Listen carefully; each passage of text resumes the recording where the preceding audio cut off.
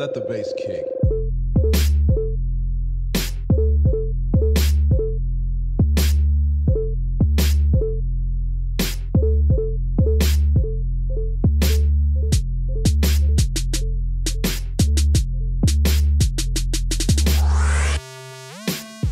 Woo pig.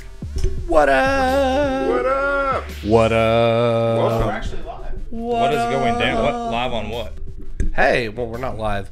I'm recording live We are from recording. somewhere. We are Sapphire Lounge. We are in the Sapphire Lounge. Welcome back to the Last Cash Podcast. I am Will. To my right, your something is Marcus. On the screen somewhere. We got the infamous Dr. Details. I'm listening. He's listening way over there. And we also have Jay Skinner. Say what up, Jay. Boom. And joining us tonight, our very special guest. Been excited for this one. Another one that we've been trying to make happen for a really long time. Greg Clement, a.k.a. Farm Fresh, a.k.a. Egg Boy, a.k.a. Eggland's Best, a.k.a. Egghead, a.k.a. everybody's favorite turd. I think that's where we got to start is the egg stuff. Where did that come from? I'm missing the Eggland or egg- Egg oh, Boy or well, we go- Eggland is the course. We can't jump right into the deep end like you know how to. Yeah. You can't just Yeah, we jump in the can. ring Oh, because I you think you can. Cannonball. Why can't we? Well, because we got to exchange pleasantries first. Oh. Hi. How are you, Will? How have We you haven't been been today? pleasant since 2019. Did you have a good afternoon? Nothing pleasant here. Yeah. It's pouring down rain. I drove 45 miles an hour in the interstate all the way here. Just for you It's guys. good stuff. We love you, Jay. I know, and I actually tried to leave on time today, so I wouldn't be late. And guess what? Still late. It's all good. Yeah, it is Monday, August 31st, 2020, and this is episode 3 of the Last Cash Podcast. Greg Clement is here. We're very excited. I want to give a couple quick shout-outs. We got kind of an exciting day today. Happy birthday to Jeff Castellina, friend of the podcast. Happy birthday to club member Zach Beard, or possibly his better half, because he's one of those guys that has a shared Facebook account. So one of them has a birthday today. Awesome. Happy birthday to Caleb Jones, Pizzle's kid, JP's son. It's all his, right, all I right. think he's like 21 now. I think 21. I think it's dangerous. 22. 22. Okay, 22. Well, so you not got- so hey, dangerous. that's also He's learned props. some lessons. Yeah. You got through 21. That's a big one.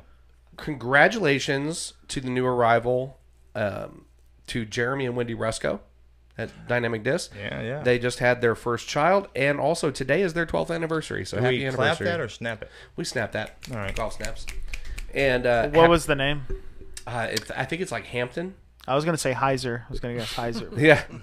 Well, there's like a sports theme, like not disc golf, but sports theme to their naming of their children. Because Starlin the Bulldog, named after a famous Cubs player. This So- is their first child, right? Yeah, and you're too far away from your mic. It's like way down below your chin.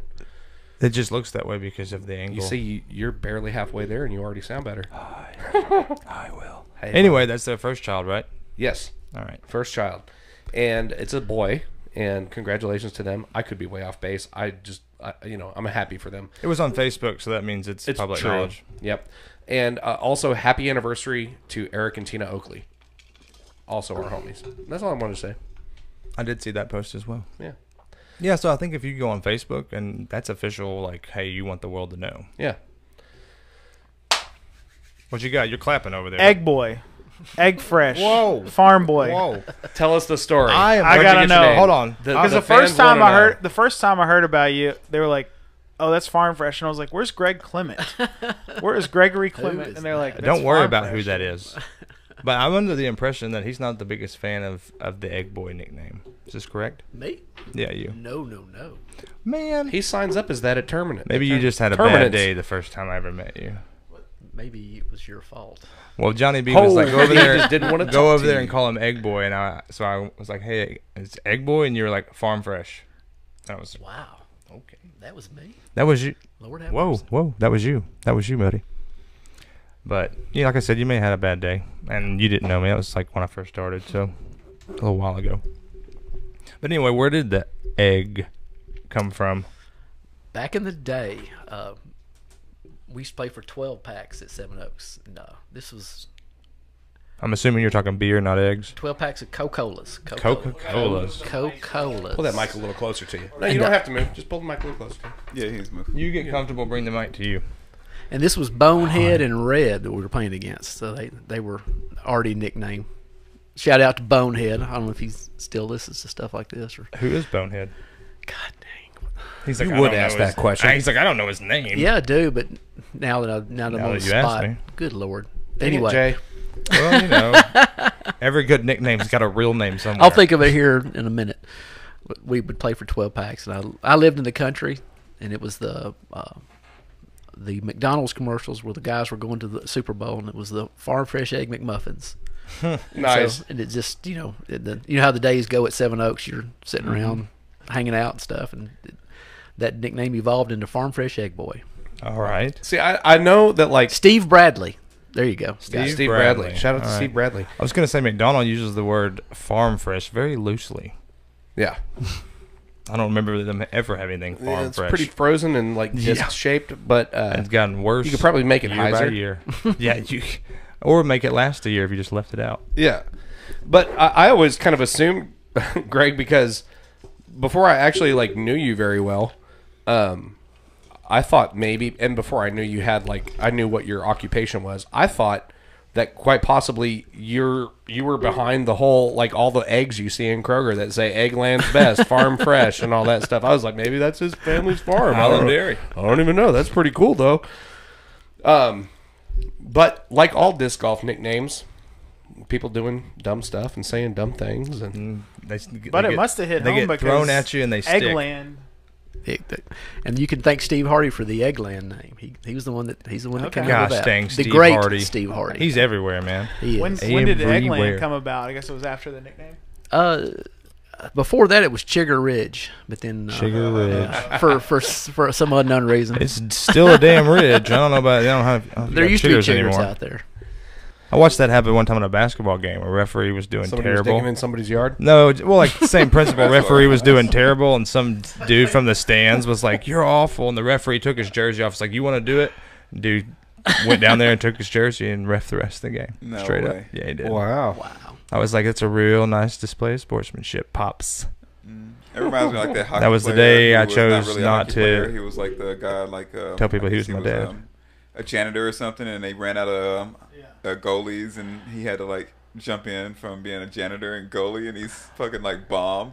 Like he did great. Yeah. He did amazing. Yeah. And then like the next day, the NHL was like, "No, we're not gonna do that anymore. We're gonna have like 3 or 4 people on the sideline just in case Just in because case. we Yeah. don't want people coming from the janitors coming up. Yeah, and, like, disgracing "Oh, this is the hockey? People that The are making janitor can do millions this?" of dollars playing this sport. This guy's been like, He's like, wiping floors and using the Zamboni machine. Is that "Hey, that he right? plays hard at his Zamboni. rec league, Zamboni, bro." yeah. Zamboni, And he's like, yeah. just like, hey, you know what? I'll come in. And I'll defend. And these guys, yeah, I got this. I He's got the- this. I'm like, whoa. He's the that's guy at awesome. rec league That's who takes amazing. it way too You serious. guys not that great. You're not that great if that happens, okay? You're a little, Or maybe it's just you're a little easier off than it your looks. Flip it Target off. there. I thought I was talking way I too can't loud. hear your beautiful voice clearly, I Marcus. thought I was talking too loud. No, you're It just- perfect now. You don't have your Yeah, I know. mic, or you don't have your headset on, so you I've been can't trying tell. to turn you Yeah. up. Yeah, that's what the headphones are for, dude. Got nothing to So we just had the annual Seven Oaks work party this weekend, True that. and I don't know how many annual work parties. That's got to be more than 30. He's got 3 books. He said. Yeah. About people's names. So Yeah. So that's a lot. it was awesome. There's about, I think overall, probably around 50 people altogether between both days. We got a lot done. Set new ties, spread gravel, a Awesome. bunch of weed eating, fallen tree removal, all sorts of good stuff. And thank you to everybody that came out and helped. And thank you to Dave Griffin for 20 plus years of dedicated service to Seven Oaks Golf Snaps. And, Shout out and Griff. Somebody Nashville get that disc golf man community. a hammock and the largest And a Mai lemonade you Tai. can find. Yep, one of those drinks with the funny little umbrellas in it. Yeah, that man deserves it. Retirement. Yeah. And some And mustache wax. it's going to be Some awesome. mustache wax. Yeah, Yeah, that's a absolutely. mustache. Yes. Mm. It's going to be awesome to see him showing up at stuff just to play. I'm really excited for that. And also want to shout out to Brian Henry, my homie, for getting the 2020 Seven Oaks Volunteer of the Year award Yeah, yeah. and everything that he's done to help out at Seven Oaks. Freaking awesome. We love you, dude. He's certified good people. Yeah, he is. He's hardcore good people. Like, core group good people. So it was a big success. I did something to my left hand, and I'll tell you, it could have been at the work party at Seven Oaks on Saturday, or it could have been at the work party at my house on Sunday, but I did something to the thumb area and the base of my hand right here. Now you can see it right in here. It's a little swollen. And you never realize like how much stuff you actually do with your offhand until it hurts like hell to do anything with your offhand. Yeah. And I've been wearing a funky brace all day at work. Hasn't helped. Ripping TVs off the wall and stuff. What's crazy though is how many times have we been on a course working or building courses, and you get hurt like at the work party. I don't know how many years, 7 years down the road. Yeah, you know what I mean. Mm-hmm. That's a good run. That's a good run. So yeah, that was my Sunday experience. Did some weed eating. Hurt my hand. Wore a brace. Looked like a dork all day at work. But no, it was an awesome time, and it's always like a family reunion out there for the work party. But yes, thank you to Dave Griffin. And that was really all we had going on this weekend. There were some tournaments elsewhere, but most of the pros, there's not really a whole lot of... Well, we had some CBS sports coverage. Yeah, we did have the CBS, and we're going to get to that for sure. That was big this week. As far as tournaments go, everybody's quarantining for 2 weeks so they can go to Vermont and compete at Smugglers. Sure. Well, there were some, I guess, signature wins by a couple people. Yeah. I was going to say... Weekend, go for it. Brody Smith took down a B tier in Oklahoma, or he shot a 10.24. I believe it was Oklahoma. A 10.29.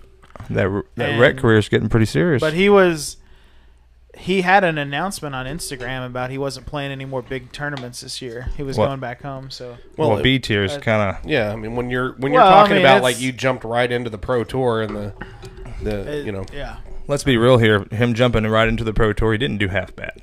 No, man, absolutely not. And everybody, haters gonna hate. But Brody Smith is great for disc golf, obviously. Yeah. And at the best time in a year when, like, we're already bringing in unprecedented numbers and unprecedented attention. Well, I know you heard the argument because everybody was like, some people were really pissed that he was there because they were just using disc golf to make money. I'm like, meanwhile, they're like boosting the crap out of disc golf.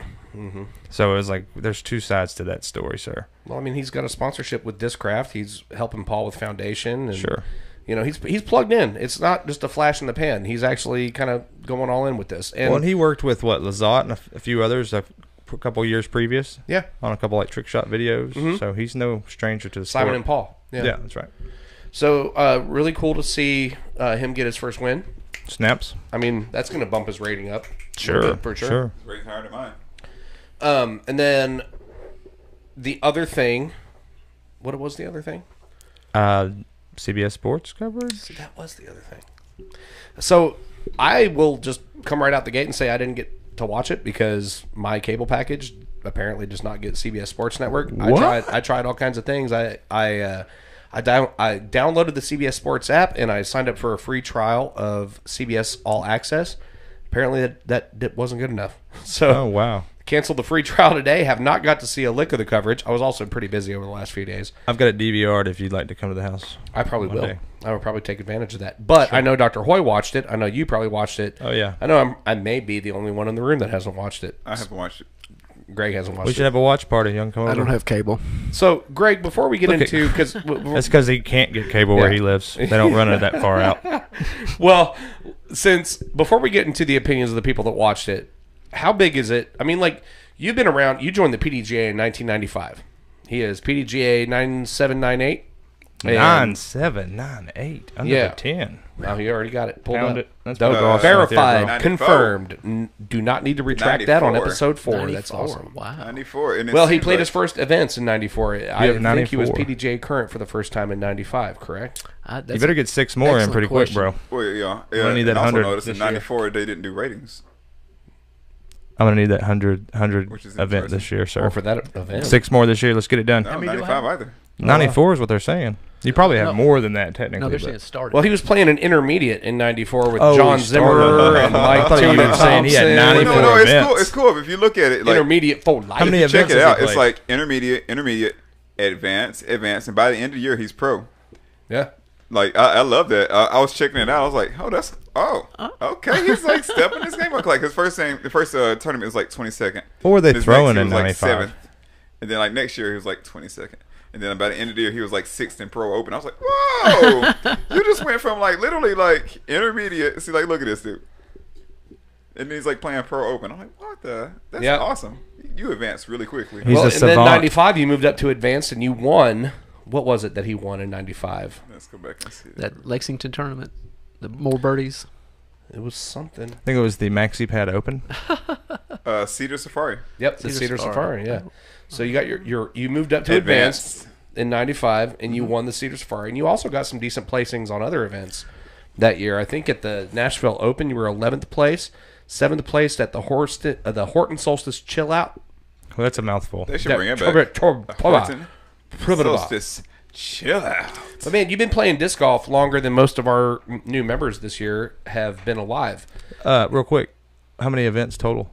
He has been, looks like career events 167. 167. Oh, wow. So you've seen a lot of trends come and go. You've seen a lot of players, a lot of tournament directors, a lot of promotions, a lot of rules.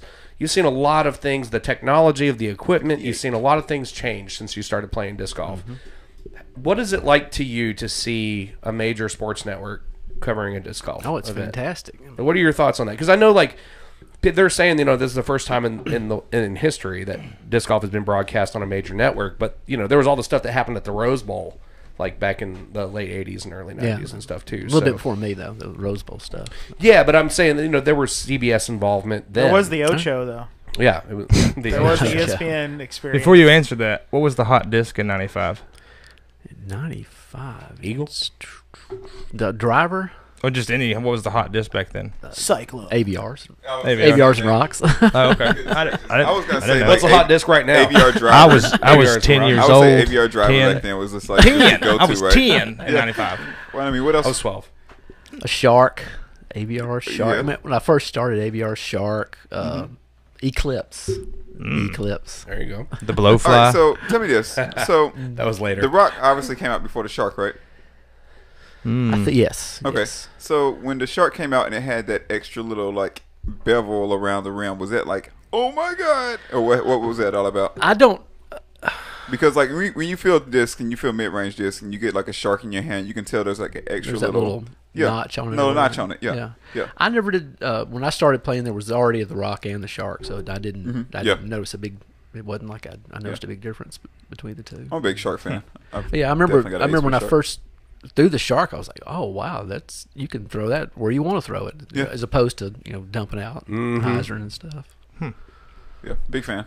So back to Will's question. I didn't mean to take away from it because it was a great question. I was just curious about that disc. No, yeah, I was just saying, Your do thoughts? you have any thoughts, like specifically, like what it's like to? I mean, it's obviously we're in a day and age now where back then, like in 95, 96, 97, as long as people have talked about having ESPN or major sports network coverage of disc golf, TV was a much bigger deal back then. Now, hardly anybody, like the ratings on anything that's broadcast on television, if it doesn't have a digital online counterpart, they're infinitesimal. But yeah. What are your thoughts? I think it's great. We're talking about Brody. I think that's great. I mean, if people want to watch it, and I think it's great for the sport to to grow the sport and what that's everybody says that, and I think it's great. But I don't begrudge Brody getting in there, and if he can back it up by people paying him money to do it, do it. I think it's great. Well, maybe not Brody per se, but just the CBS being involved. What's your take on that? No, yes. Are you, Give me more disc golf. I know a lot of times a sentiment that I seem to get or maybe feel more than is expressed by people that have been playing a lot longer than I have is that mainstream exposure, mainstream coverage, like there's a little bit of like it's like bittersweet. Like it's like, yes, it's good that it's going to be a legitimate mainstream sporting activity, but are we like, do you feel like anything's being lost by that? Do you think, what are your thoughts about seeing, like, because now you can't go to any course without seeing tons of new people with 3 discs in their hands, just like checking it out. I mean, like, I think a lot of people feel like the spirit of disc golf is at risk by such a rapid period of growth, but also the benefits that we have experienced from disc golf are being experienced by more people. So we're stoked about that too. Steve Kearns is really who I'm thinking about right now, because he always tells me, I love what you do, but I hate what you do, because, I see all these people out here having fun playing disc golf, but it's like this used to be like our little secret, like our little thing. Sure. Well, I mean, we all love disc golf. It's fun. It's it's what it's what we do. But and if you're gonna put in more courses, you're gonna have more people playing. More people are gonna be out there. That's the way it goes. And if you lose the spirit, it's your own fault. It's our fault. Yeah. Because if the new people come in there and they're tearing up the course and littering and tearing up baskets and stuff, and nobody takes them aside and said, look, the city doesn't do this. We do this. We, as in if you're a new player, you need to be with us. You don't need to be out here tearing stuff up. You need to, if you see a can, pick it up, throw it in the trash can. So, well, I think with the growth, you're going to see a lot more change. I think you're going to see a lot. With that growth, you're going to see a lot of companies, a lot of courses, a lot of course designers grow with that change, and then obviously with that change, you're going to see the sport evolve into better and bigger. I mean that one. Yeah. I mean it does in one case kill the grassroots vibe because of corporate, but there's always going to be the grassroots vibe at your local place. That you'll never be able to take that away. So there's a lot of change that's going to happen, but it's going to be for the better. It's going to grow the sport. It's going to make the sport better, and the little rough areas that the sport has, whether it be formatting or whether it be ratings or whether it be this or that, those areas will get smoothed out with that growth, because they'll be forced to change and evolve with the sport or get left behind, because that's where it'll eventually go. One of the things I noticed was there was a commercial hybrid between Rec Tech Grills and disc golf, and they've actually been the title sponsor of the W.R. Jackson. I forgot the national tour. Basically the finale national tour the event. Sportsplex. And so you're getting mainstream companies. I mean, I think that's one of the big things, is getting mainstream companies as, like, will we start to see them as title sponsors instead of only disc manufacturers, disc golf manufacturers. I thought that was kind of maybe a local grill company. Is that a mainstream company? Because Traeger is like the one I know, like the big, like it's almost the exact same style grill. A little bit different, it's a big, like the wood pellets and the. I mean, they're big. Pretty big. I was just asking. So they're a pretty big company then. That's good then. But then you also had the argument where people were saying on YouTube or Instagram, oh my gosh, you couldn't see every shot. Because, they had to change the format. They had to explain what a hyzer is. They had to, break it down for people. And they even had Adam Zucker on there, one of the hosts of CBS Sports. If you watch a lot of college football, he had a basket in his backyard. He was putting, talking about it, how he plays. And, well, if you watch some old school disc golf DVDs, and it was on a BW3s. Adam Zucker's commentator in a few of them.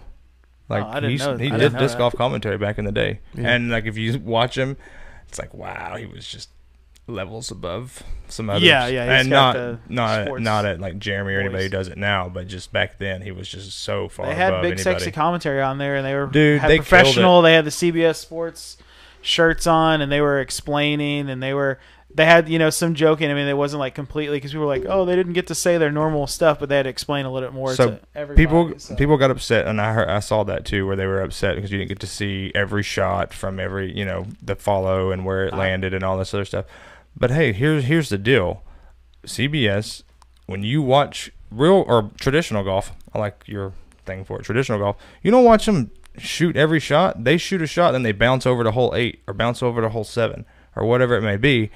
Do you know how much better that is for our sport? Because now it's not just going to be the top 8 people, 10 people who you see all the time on the top 2 cards and lead and chase card coverage.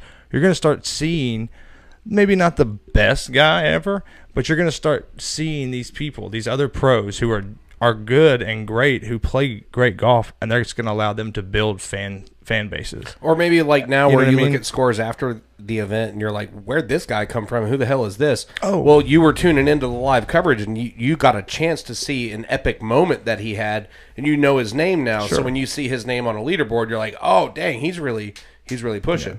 Do you watch a lot of coverage, Greg? Like, do you watch any of the Jomez or Central Coast? You watch a lot of that? Yeah, I'd watch Zero TV and disc golf everything on, my the phone. internet. Yeah. So, I've seen all the disc golf. My thing, and obviously, I'm sure this isn't the case with the CBS coverage. I'm not going to assume anything because I haven't had a chance to watch it. But and with Jomez, it's when you're talking about Nate and Germ, it's usually totally pristine. But a lot of like the big, I don't know if it's 4 or 5 media providers now because you've got Jomez, Central Coast, Gatekeeper Media, GK Pro.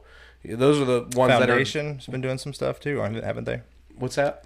Foundation's been doing some stuff as well. Foundation's been doing some stuff. Par Save, Disc Golf Examiner, Ace Run Pro, Howard Disc Golf, obviously. Like, we have our own local stuff. But, like, the one thing that I have really been bothered by is it's like you've got all this work and all this money and all this time and all this talent going into this really flashy, like, well-packaged, shiny media coverage. It's got all the nice graphics. It's got all the stats popping up on the screen, and it's all this like really well done stuff. And then you're listening to commentary that sounds like 2 guys were recording it, talking into a tin can in a phone booth in 1997. Yeah, like, well, it's gotten better. Well, I mean, and that's the thing is like just because I have experience with audio from doing what we've done, it's like. Sure.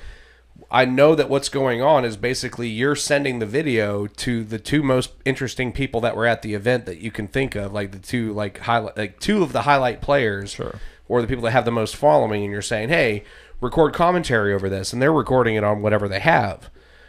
And that's like, to me, it's almost like shooting yourself in the foot because it's like I would rather I'm muting that. I don't want to, you know what I mean? And everybody talks so much about commentary as in like just what's being said and the style of it and who's there, and it's like. Audio quality is a big thing, but it's like so many of the videos from big events have this just crazy tinny like tin can audio. Yeah, they do, and it makes me wonder if they're recording off of the laptop mic. Yeah, to probably. Make it easy. Laptop mics or phones or who knows what. I mean, like, but whenever you get why a chance, not like get like once you have the first edit, the graphics can be changed and whatever updated after the fact. But while the people are there. If you've got like a sound stage that you can like get them in, like even if it's like in an RV and you can get them in front of some quality mics, sure. Like why not make the effort to do that? Because to me it's almost like wasting the coverage. Like if I turn it on and I'm all excited and then it's like, we're back here with Disc Golf Great Lakes Open and we're working here with Kevin Jones. Sure. It's like. I get that 100%, but then on the other side of that too, commentary, we're so used to Jeremy and Nate or Jeremy and Paul Ulibarri that everybody else is just And this coming from a guy that used we did commentary and I can't even listen to it. It's so bad. Yeah, for the last year and a half of our podcast, or for the first year and a half of our podcast, it was just sorry, ladies, terrible. We didn't mean to do so bad. Yeah, sorry. It was our first time. We didn't know what we were doing, and that was like the 3rd run through, by the way. Yeah. Anyway, but anyway, yeah. Go on, Will. Sorry about that. No, moving past that, it's just I think it's a big move for disc golf, and obviously in a year where we're experiencing like more growth than ever before, it's huge. Well, what I was going to tell you to do, and big up to Jeremy Rusko for making leading the the charge on getting on the money on board to do that. And, absolutely. Yeah, it's been a big year for the Ruskos. Sure has. I was going to tell you, whenever you get a chance, come by the house and watch it because I think you will be impressed because it's what coverage should be. Yeah. And Nate and Jeremy straight up killed it. They were professional, but they still had just enough of their style to make it good. It wasn't like the listening to a college professor from England talk. Yeah. It was actually really, really, really good. So I was pretty impressed with it. And the graphics, Chomez killed it with all the post-production. Like I said, it's worth it just to see what they did with it. It's a whole like Chomez has always been here. Chomez. And with that, or Jomez, or however you say it, they've always been top of the bar. Like, taking what they did. So you think that maybe they want to bar. learn something from CBS and implement it themselves? Large quantities of money. I'd be interested to see their roster from that tournament because they hired like 20 extra people. And dude, let me tell you, I'm sure they didn't just hire random Joes off the street. I'm sure they hired people from the other media companies. Oh, they did like special segments and player profiles and all sorts of different like neat little features. They had the Zucker guy from the Backyard Basket doing like mini commentary when they were coming back from breaks. It was. I was just thinking of the guy, really the ad space guys. when they're like going to commercial. Check out the disc golf and find it on CBS Sports with disc golf. Oh, it was it was like somebody had to go in there and redo that. I'm really excited quickly. that there's a third way to say it because like dynamic discs open. I say disc golf, and like anybody that started playing before 1999, they usually say disc golf. Like they emphasize the disc in the disc golf. I'm like disc golf. To where when I say, "Oh, I play disc golf," somebody's like, "Did you say disco?" Did you say But you know, it's like Ken you Folger. mean? You hear him, and like, and you know, everybody will say disc golf. Like there was two different ways to say it, and you can kind of gauge. Well, this guy's been around a flying disc for a while. The fourth way. I wanted to get popular enough Frisbee golf. where I can stop riding the that's disc. true. Or frolf. Okay, 5. No, If I have to ride it, no, I just want to no, ride D-golf. If we're letting frisbee golf in, we got to let frolf in. No frisbee golf. Yes, No, frisbee froth golf. is definitely out. I smack a hoe. I don't know. I don't like that word, Anyway. froth. Yeah, big stuff. I feel like we're kind of taking a lot of time to talk about that. Well, we got That's what we're a here gold for, mine just to sitting talk here. Oh, and- I know. I just Make love to the listeners' ears. You know? yeah, that too, but also to schmooze Greg a little bit because you're he's one of been our smoozing. pioneers of disc golf in Nashville, and like you know, we talked a little bit off the air, maybe a little bit on the air about where we're at as a club now, and it's like pushing 400 members. We got almost 600 people signed up for the Music City Open this year. 587, I believe. I looked last night. I think And we've got literally people on the wait list. All the on time. almost every division, I would assume. yeah, 30, yeah. and the club is exploding. We signed up probably 15 new members at our last bag tag. Event 8. Yeah, at event 8 in the series this late in the year. So, but we would not, you know, and I've told this to Griff and to Ken and to Hardy and everybody when we've had them on the show. It's like, you know, you guys all laid the foundation of that for us. Like, there's no way we would be able to be facilitating all this if it wasn't for the FDD and for the fact that you guys built the infrastructure and laid the stuff in the ground and like broke ground for disc golf in Nashville back in the day. And so now like Metro Parks it's not a huge ask for us. We don't have to explain a whole lot. They already know about disc golf. You know what I mean? That's all thanks to you guys. You provided us with a very nice canvas and palette combination for us to start implementing new things and trying to keep up with the trends of the new digital age. So I'm really interested to know like your personal story. I know you're from Alabama originally, and what led you to Nashville, and how did disc golf find you? Like, how did you find disc golf? Well, I'm born in Alabama, but I grew up in Jackson, Tennessee. And, Okay. we actually played some disc golf in Jackson, Tennessee at the Muse Park. Muse Muse Park? Park? Yeah. Yeah. But at the time, that was the Wisconsin cone baskets. If y'all, Yeah, I've Yep. seen those, man. if you haven't seen, they're that- loud. If you haven't seen it, hit the Google and check it out. So we used to play The with metal that- part in the middle that right? And Yep. the metal You don't top make on many part, if you putts. hit- upside down little if- cone. If you hit the top of the cone, Bye. but Horton had some of those for a little while, didn't they?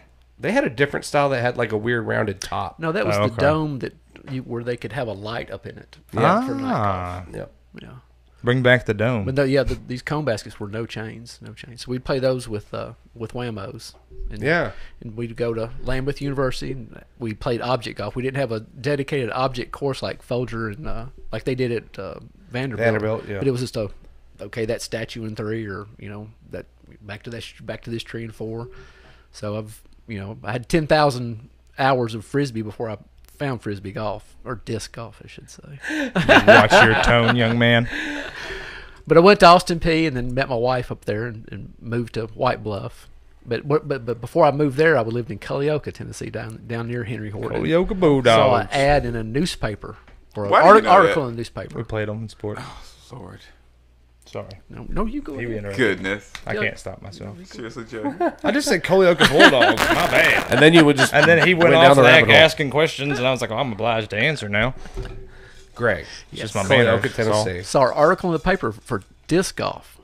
It showed the basket, and I was like, "Oh, what the huh?" And because I still had frisbee, still. What is this What am I? Wizardry. What am I to do with this? And so I went and saw it and saw the show and said, "Well, I'm in." Bought a frisbee, bought a T-shirt, and I was in. So you went and watched an event, or you actually watched a disc golf show? It was disc golf. I called it the show. It was the state tournament. It was Okay. multiple events, but I went to see the disc golf. But I didn't know if you meant like a demonstration or something somewhere. No, it was the I call it the same thing. it was the show. It's time for it's showtime. Showtime. What time is it? So time. Henry Horton was the first course you played, Yes, Okay. first time I saw the chains. and that you said Muse Park. So how long has Muse been in the ground that had those cone baskets? I don't know, Man, that's. Is, I wonder is what the Muse history Park is on the that. main huge park in Jackson? Yeah. I Okay. mean, it's So I played it. super ghetto now, but By the fairgrounds. It's the one that has the end of a basket. Yeah. It's Tom Monroe interesting. design. Yes. Yeah, it's interesting because like my dad and my sisters were in Jackson for years and years while I was growing up. When I would go to visit my dad and my sisters when I was living in like Albuquerque or West Virginia or wherever I was at, I was always going to Jackson. So a little history there in Jackson, and I've played Muse Park before, and that's cool. So you played Henry Horton for the first time, saw an article in the paper, and you hooked the first time you played?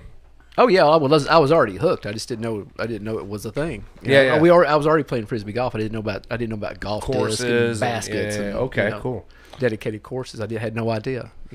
So your first year in the PDGA started off a little different than most. Is this correct? A little AM, and then by the end of it, pro? Intermediate in 94. Played a couple events in 94.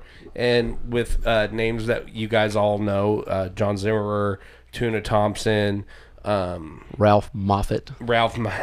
Yeah. Don't know that guy, but I don't have the stats in front of me right now, but I remember looking at him earlier. And Did you play with H.B. Clark? not by choice. he did every once in a while. I'm just kidding. Yes, but he was always ahead of me, I guess you'd say. I played against HB, competitively and age wise, but I did play with him some. Gotcha. Some. Well, I bring it up for one to toot your horn for doing that, making the jump from intermediate to pro in 1 year, but also just to kind of elaborate to some people to move up. Everybody can do it. Did you start winning it's immediately also in pro? There's a lot more people playing. The pond is a lot bigger. No, I've never won a pro event. Not pro open, never have. But my first event was a win though. Nice. It was AM2. Tell us about that one. It was AM2 at the time, and I think it was the first tournament at Two Rivers. And it may First not. time It probably wasn't sanctioned. And there was no not rec sanctioned. division It was not back sanctioned. then. Was not sanctioned. So that was 94. I Year the guess. Hogs won a 94. national Sounds championship good. basketball. Well, it was the first tournament at Two Rivers. Yeah, okay. Yeah, And because Two Rivers went in the ground in like 93, 92, something like that. Wow. Yeah.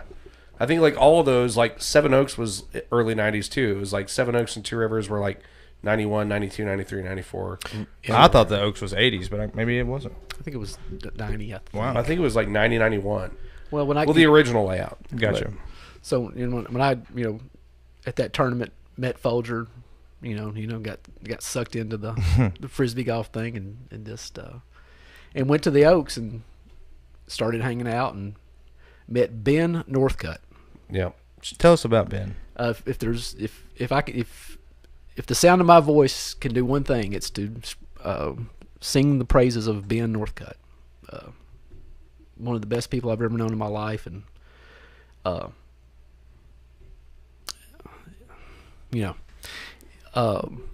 You were close, I take it. yes, but I was close. Yeah, but I mean, he's such an awesome human being, and if you've got Griff, you've got me, you've got Kirby, all these people that do stuff on the course. If we're doing stuff, it's because we learned it. Well, I learned it from Northcutt.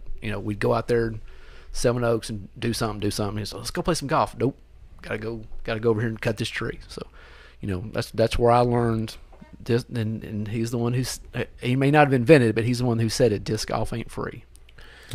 Those are words to echo, friends. And there's, still a core group of people, and it's always been like a core group, and the group has changed over the years, but that's one of the big reasons for having somebody like you on this podcast too, is because like in a year like 2020, when we've got massive numbers of new players coming onto disc golf courses, and massive amounts of new members joining the club, and people, like every event we have, it's like there's a horde of people saying, this is my first tournament. And it's like, it's important for us to do something to show the example that was set for us and what we chose to pick up, you know, and put on ourselves. It's like you said, it's not free. Like, you guys get to go out and play these awesome courses. Well, they don't get awesome on their own. Yeah. Like, there's usually, for each course, there's about 5 people that break their backs on a weekly basis to keep these places looking as awesome and being as awesome as they are. Yeah. Seven Oaks is special for a whole bunch of reasons, but like every course thrives on that core group of people. Sure.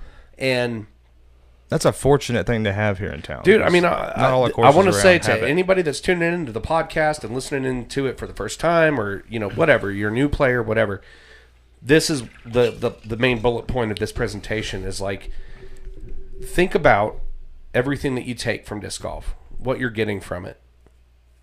And every week, if you're playing disc golf 3-4 times a week, take one day to give a little bit back. Even if all it is carrying a trash bag with you when you play your round. Yeah. And picking up trash, kicking sticks off the fairway, something. Take some ownership, take some responsibility for these courses. Because, like, I know what disc golf has given me is huge. Like, you know, it sounds cliche, but, like, disc golf saved my life in a lot of ways. Like, and I think it's the same for a lot of people. Like, it's a drastic positive change late in your life for a lot of people that, like, people that used to compete in sports, people that used to have really social, like really tight social networks when they were in school. All walks of life. Yeah, and then you come into adulthood and you're married and you've got kids and a mortgage and you've got a job and all this stuff, and you lose that competition, you lose that brotherhood or that fraternity, you lose, or just that social construct of being involved in an endeavor with other people, like that unity. Sure. Well, people as a whole need community. And the effects of that are huge that you don't even take stock of in later in life. And so disc golf can come along for a lot of people, and has. And so I'm like, let's take stock of that. Let's really appreciate what it is that we get from disc golf. Let's give a little bit back. Sure. That's the way it continues to live. That's the way we keep it sustainable. I concur. So, you know, you've been leading the way for a long time. Well, the reason why I asked you to bring up Northcutt and at least talk about him a little bit is because his name is on so many courses, and I know that when I first started, I always wondered, who's Ben Northcutt? I've never seen him. I've never heard of him. Who's this guy? And he's got like a hole 10 or hole 5 is it 5 downhill? I don't know which hole it is at Cedar Hill. 7. I don't know why I forgot that. Hole 7, the Northcutt hole, the elevated Big Ben elevated basket. Yeah, but I think he has one at Two Rivers and at Seven Oaks, if not more than one. Is that right? Yes. But his name's out there, and so when you walk up on that tee pad and you see Ben Northcutt, he didn't just pay to have his name on that sign. He literally. Well, he did. He did. That's how sponsorship works. But full transparency, he did. But he gave a lot of his blood, sweat, and tears. Well, there wasn't 100 people waiting in line to sponsor those holes at that time. He was our Mikey McDaniels at the time. Yeah. You know, he was the one who said, "Let's go do it and get it done. Let's get to work." I know. I was talking to Scott Stokely around the time that he was writing, like he had been writing his book, Growing Up Disc Golf, but he reached out to me to confirm some stuff because he wanted to mention Dave in his book, because his first tournament, when he left on tour for the first time, was here in Nashville, and he stayed at Ben's house. Really? And he wanted to give Ben a mention in the book, and he didn't want to say anything that was inaccurate or whatever. Nice. And so he hit me up to ask some details, and I knew the gist of the story, but I think I reached out to Rodney, and I may have sent you a text, or I may not have, but you know, just to confirm what it actually what the whole story was. And he didn't go into detail or make a big thing out of it, but he did do honor to Ben and mention that he was like, you know, he was an awesome person, and you know, him being gone is a loss for disc golf. And so that was really awesome to me, and that's one of the reasons like why me and Scott get along, is because he's a character, but he's got a heart. I was gonna say he caught a lot of flack for that book. I've heard. Well, he's got a lot of praise too. Well, yeah, he did. It was an awesome book. He was honest, and I think that's what caught him the flack. Oh yeah. And he said at the very beginning, "I'm not going to be anything but honest in this book." And I mean, in the podcast, he said that. Like before it got released, he was talking about it. He was like, "Look, I'm honest." He was like, "Ask me anything you want. I'll say whatever. The hardest thing for me sometimes, having a podcast and being able to just run my mouth a couple times a month, like it happens with my friends, is like, happens. it's so hard not to air some stuff out. As we are not censored, but- we are somewhat like just I'm a person, and I'm not going to do that to you. Trying to morally. be professional and not be take the high road. That's if you will. Yeah. Unless you try to call us out on Facebook, then you're going to get the tongue lashing. Yeah, but Yeah, and it's if you- deserved. If you you come kind at of it- holler at us on Back to Facebook, Ben. bro, let's go to war. what is awesome about I'd like to say some more about Ben too. what is Go for awesome it. about Ben, and what I think is, I mean, like obviously, like Jay mentioned, he contributed to all the courses in Nashville that are our mainstays. You know, he's involved with those at some level in all of them, but like even the new people that like don't know anything about the history of disc golf in Nashville, they hear us talk about the elevated basket when we're playing it on 7, or even when we're playing it on 10, and we're like, we call it Big Ben. Big Ben. And everybody knows that. Like these young kids that were born after 1995 that are out here hanging out with us all the time and getting better than us at disc golf, you know, they're like, oh, it's playing to Big Ben. Nice. And you know what I mean? Like there's something really special about that, even if they don't know the full scope of the history. But the point of this is to give them a little bit of the scope of that history. And he deserves every bit of it. I mean, he's thousands of hours of volunteer work by him. And, you know, like I say, I like to think of me as a son of him, and like Kirby as a grandson. Like, Yeah. You know, that kind of thing. You know, people Absolutely. Like, you know, I was there, and now hopefully Kirby's learned something from me. Like people like Kirby, Jody, and people Everybody's like that. learned something from you. I think looking at White House, they've learned a lot from you, brother. Yeah. Because that place looks sharp. Well, and you know, you're one of the few people that, you know, you're doing work all over. Like I see you out there working, and the White House crew is exceptional about it as far as like traveling around. Oh, yeah. And supporting other courses as well. But I mean, like, and we talk about it on the podcast all the time, just what a transition White House has made, and how awesome it is now. It went from I'll never play it again to I'll I'm play it in. all anytime you want. Yeah. Yeah. And that's literally the way it was. If you went out there in the beginning, you were like, it's not worth the drive out here. And then now it's like, oh, heck yeah, I'll come out here and stay all day.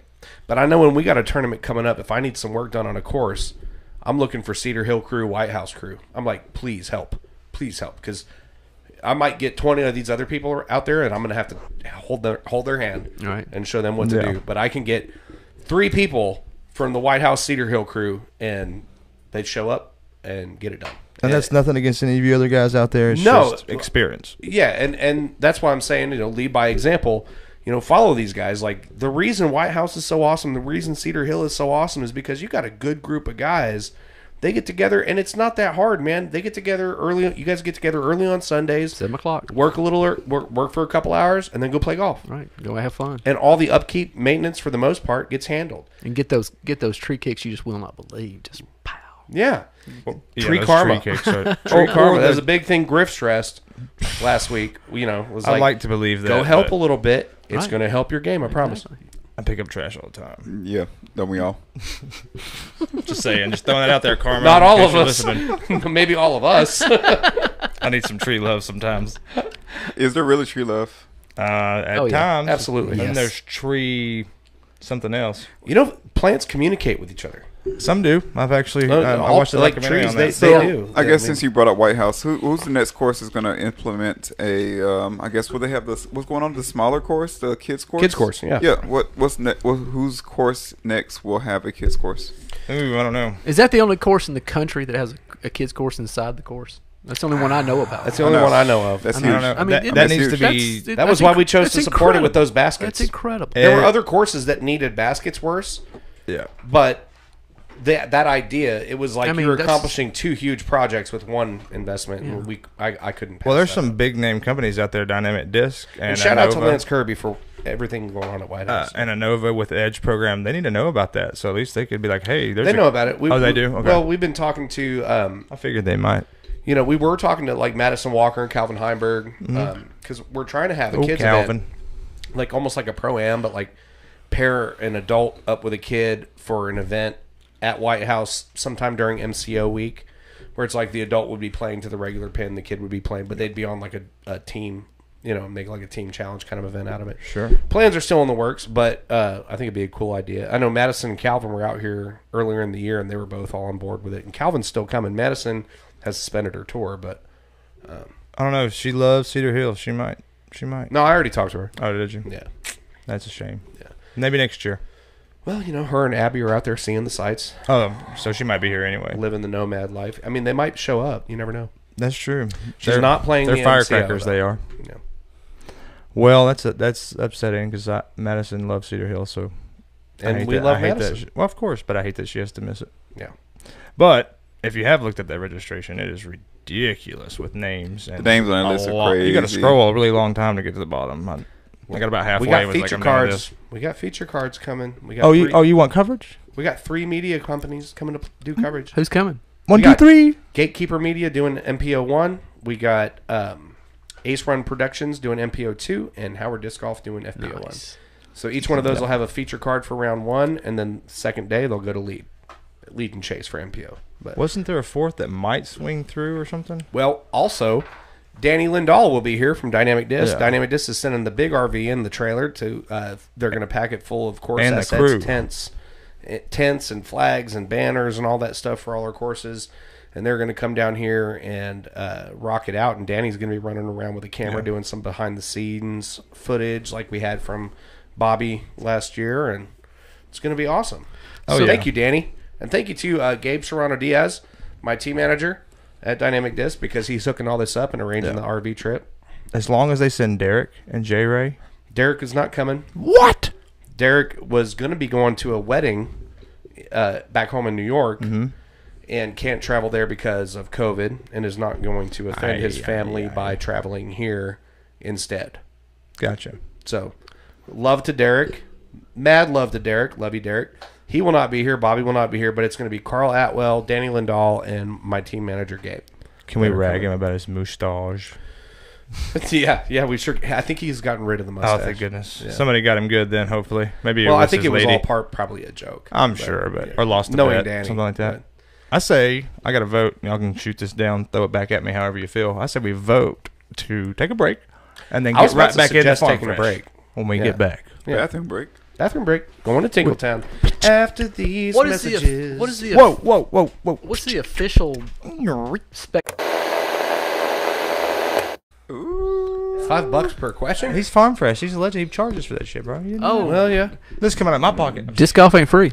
That's what he said. I can't wait for just the tip. Experience. I can definitely agree to that because all right. better So spit on it. as I look through the rest of the I guess tournaments that you played in I've played in I guess 70 less tournaments, and you have $6,000 more money made than me.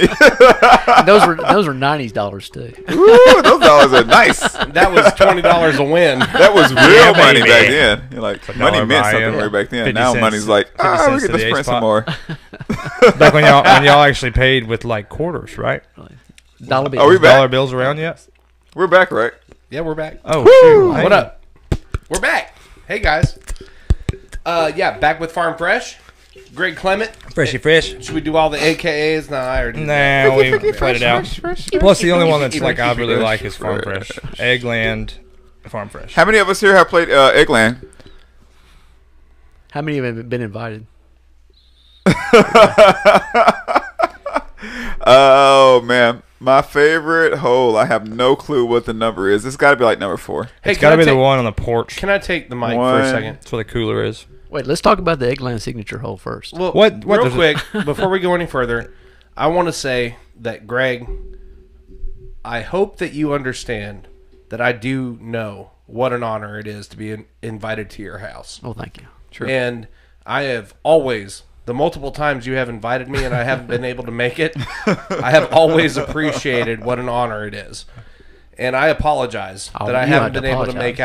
make it out to your house. But not only do I have a lot of disc golf stuff going on, but I also have a wife, and I try to give her at least one day every weekend if I can. So to speak. He's And- heard all the excuses. It's an excuse, but it's also, I'm trying to maintain a balance with my real life, and it gets really hard to do with the volume of stuff that I handle.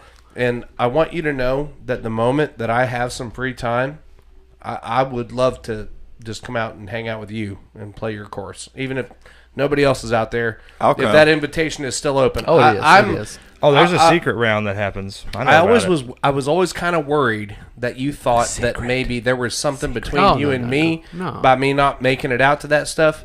And I hope you know that it has nothing to do with that. I have dude, you are one of my heroes, man. Like all you FDD guys, like that like Will's about to cry. I am. I am. Easy, killer. Easy, Papa Bear. It's going to happen. If it's going to happen on any episode, it's going to better happen be this on this one. Yeah. But no, man. Like, you are one of, like, literally. When I say you're one of my heroes, you literally are. You're one of the people that has inspired me, and that's why I put so much emphasis on like leading by example and like what you have done, because people like you and Griff and Billy Fowler, like I knew. You know, I found disc golf late in life. I've got injuries. I'm old and fat. You know, I love disc golf, but I'm never going to be competitive. You know what I mean? I'm never going to make anything of that. But, like, I knew that I had the skill set and the knowledge and the expertise to make awesome events happen and make some cool things happen for the people that were playing disc golf in Nashville. And that was always where I found my fulfillment, right? You know? But I was always inspired by, like, what you guys did. Well, I appreciate that. And if you're inspired by me, I have to say, you know, Ken Folger, Steve Hardy, yes, Dave Borders, Ralph Moffat, and they've all gotten huge accolades. But from I mean, that's where I learned. That's where I learned planting good corn every year. My disc golf work ethic. Some come back. Some come back. We talked a little bit about, like in the first segment, we talked about you. Playing out at Henry Horton and getting pulled into events in 94, 95. But you were, you know, like we've got anything you'd like to share with the class, Jay? Pull back when you're not talking. You were breathing into it. Yeah. He's allowed to do whatever he wants. That's fine. He can. However, I just don't want that to like. Did we get off the discussion of my favorite hole? We did. How dare you derail such an emotional moment, dude? Like I derail it all the time. I was so emotional. That's what Jay's all about. Yeah, bro. I break things. Anyway, do Fresh, it. I'm just saying. Have you met me? Back when you first got involved, I know you hooked up with Ken Folger, Steve Hardy, Ben Northcutt, Borders, Eiler, Gill, all those guys. So tell us about where it became like a labor of love for you, where it clicked for you, and where you decided that you were not just going to take from disc golf, but you were going to invest in Frisbee sports. Like, what about his favorite hole? Farm Fresh's courses. We're gonna work our now way around who's to messing it. up We're the gonna work our way flow. around to Now it. who's messing it up? I won't forget. All right, so you found the over I'm here. done. You guys just talk amongst yourselves. So I don't remember the incident that said where I said, "Oh, these guys right here working on the course." Like maybe it may have been when I first went to that tournament and I was asking around and talked to Folger and said, "Well, you know, what's going on? What's the deal? What are y'all doing? What are these things? What are these baskets?" And he told me, he explained to me that, you know, we're a volunteer organization. We work on courses. We put the courses in. We buy the baskets. And so that may have got my started, but probably what it was going and playing Seven Oaks and seeing Northcutt and them out there, you know, dragging limbs and taking the trash out and doing the things that most people don't even. They just assume the Parks does. And I'm wondering if a lot of these new people that come in assume the same thing that the Parks does it all. So they probably do or don't care. Yeah. One of the two. I don't think they're. I mean, and I'm not gonna say that I fault them for not thinking this deep, right? But I don't think their thought gets to that point. I think at that point they're like when they're first picking it up. This is a whole area of like probably parks that they've been around their whole life, and they just have never seen this part of the park. And so, and there's this whole, you know, mythical wonder of discovering disc golf that happens for everybody that first gets hooked, where it's like somebody you know takes you out for a round, and you have this one shot out of 18 holes and 173 shots. you have this one shot where you throw this disc that you know nothing about, and it flies exactly how you want it to, and you get hooked. And then it's like, it's an obsession. It's this experience of wonderment and ecstasy, and it's like, this is something new that, like, I could latch on to. And I think a lot of people just, and that's why I say I don't want to fault anybody for it, because it's like, when you find disc golf, when you discover it and it becomes a part of your life, it's this just overwhelming, like, your whole life. Tunnel vision. You find new meaning for your life. Like, I mean, like, for me, it was, I had very few friends. I had no athletic outlet. I had no competitive outlet. I was isolated. I mean, I love my wife. Me and her have always been very happy together, but I just didn't have very many friends here. When I married my wife, I had to let go of all the negativity and the party animals that I was hanging out with and stuff like that. And so it was like, I was trying to find people that I could do something constructive and positive with. And disc golf just changed my entire world. And I know that feeling where it's like, people are realizing this is going to be the rest of my life. I'm going to play this game for the rest of my life. And it's a very special thing. And so I don't want to fault anybody for not thinking. Well, they get stuck in that. I want to guess that tunnel vision, where it's just obsession, like you said, and keep going and getting better and play and play and play and play. Yeah. And then once they snap out of it, or play and play and play and buy and buy and buy. And for me, it's very specific because I'm like, I want to run a tournament. The course has to be in a certain shape for me to run a tournament. So that was my exposure to how the courses are maintained and who's involved and why we have the system in place that we do now. Is because, like, I understood immediately, like, if we're going to have a good event, this course needs to be in tip-top shape. Who are the people that are taking care of it? Like, some courses have better attention than others. Like, you've been involved, like we were talking about on the break. Like, you've been involved in multiple courses crews. Like, you just travel around and help people out. And I'm sure between the five of us, I'm sure you guys all have a pantheon of farm fresh stories, but I can say that my favorite and the one farm fresh story that will always stick out to me, and it was before me and you knew each other relatively well. I think it was 2017 MCO. We were at Cedar Hill. It was when we had the pros rotating. And just for everybody watching, the reason the pros are staying at one course for 3 rounds is because that's what they want to do. And I'm trying to get you guys the best pros in the world to come here and play in Nashville. And if it's a 3-round tournament, they want to play one course. So that's it. But back then, 2017, before that was knowledge to me, before I was the TD of the event, we were at Cedar Hill for 1 round. I was in charge of running tee times for A pool for 1 day. And immediately, first thing out the gate in the morning, somebody discovered a massive pile of shit on a fairway. We were starting on hole 10. So we had a whole little table where I was running tee times before Dr. Hoy saved my life. Tee times all day sucks. Oh. This guy's a hero. Yeah, we know. But tee times suck. Yes, golf snaps.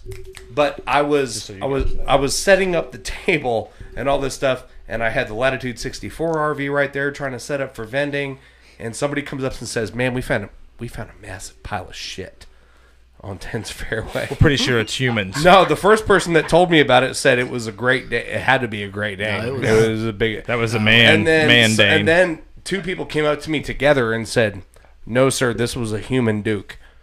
And there were probably just shy of 10 of us standing around trying to wrap our brains around, like, what the hell? All trying to block out the visual of some, because you know it goes that was on an at emergency Cedar Hill poop, after bro. dark. I mean, like trying to block out somebody just gotta go. That was I can't hold it anymore. Yeah, and I'm like sitting here going, what? I just want to run a tournament, and Freshie comes up and he goes, "Give me a bag and gloves. Do you have a bag and gloves?" And I was like, and he goes off and cleans it up. No questions asked. Was it still warm? Like, not even no questions asked. I also had a shovel, though. But he asked the question. but hey, man, this is what separates the mice from the men. This dude came up in the middle of this.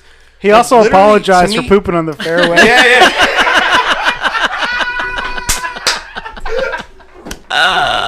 I'm out. He's like, I'm real sorry about that.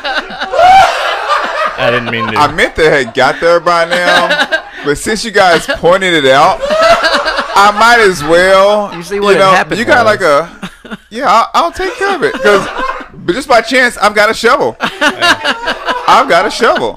Anybody got a napkin? What the fuck? No, bro.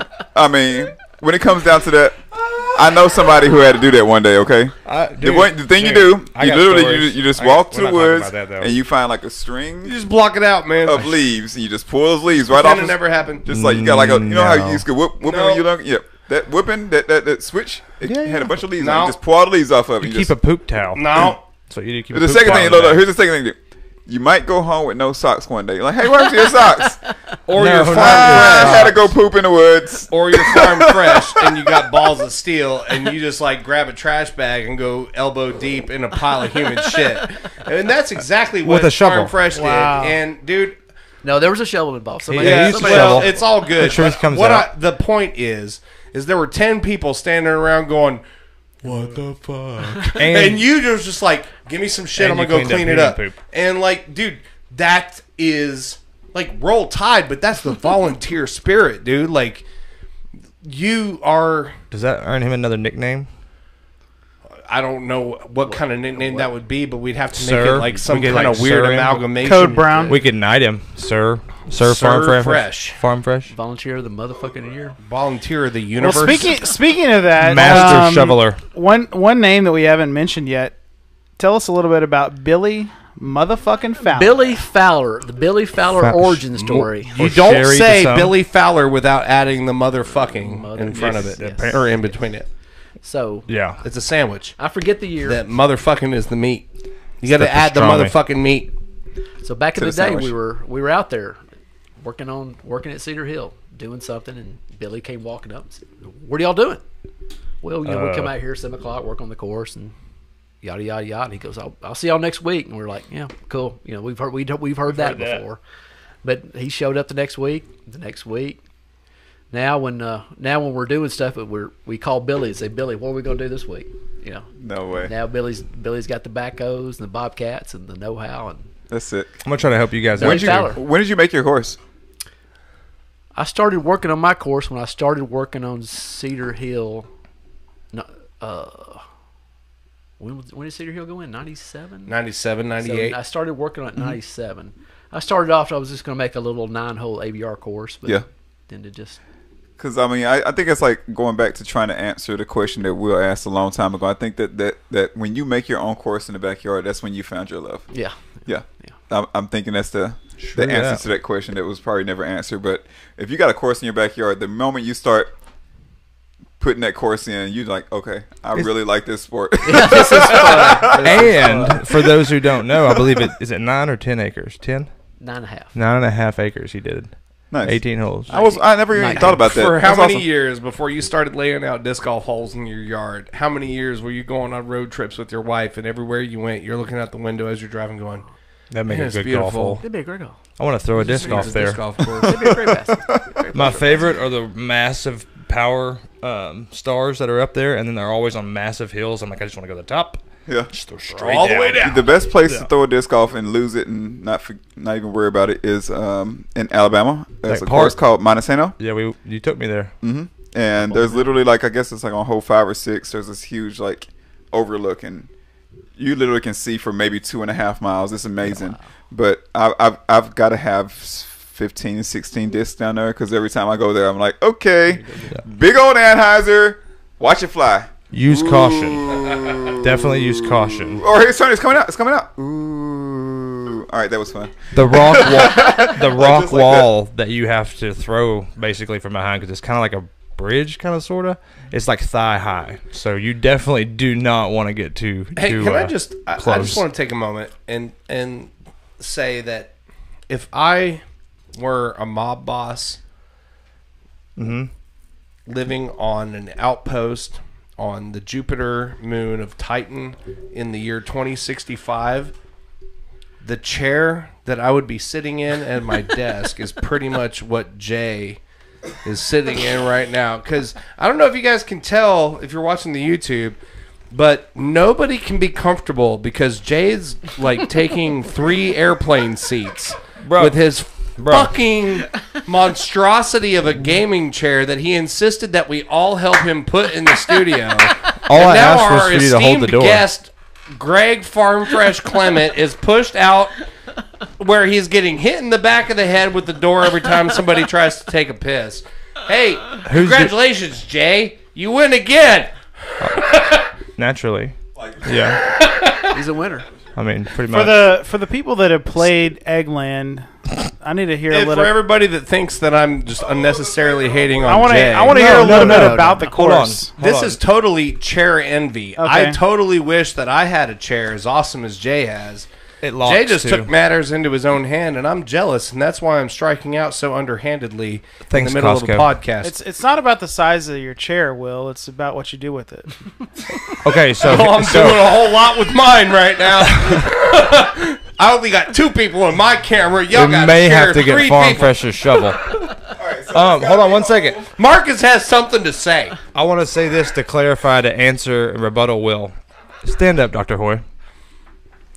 Get that camera on this guy right here. It's on him. It's on his belly anyway. No, scooch over. Not you. Not you. This guy right here. That's the originator. That's the first office This chair. I sat in that chair the Lounge. first time we were in here. We've all done it. I just happen to have been done it for like the past 2-3 months, so I'm done with it.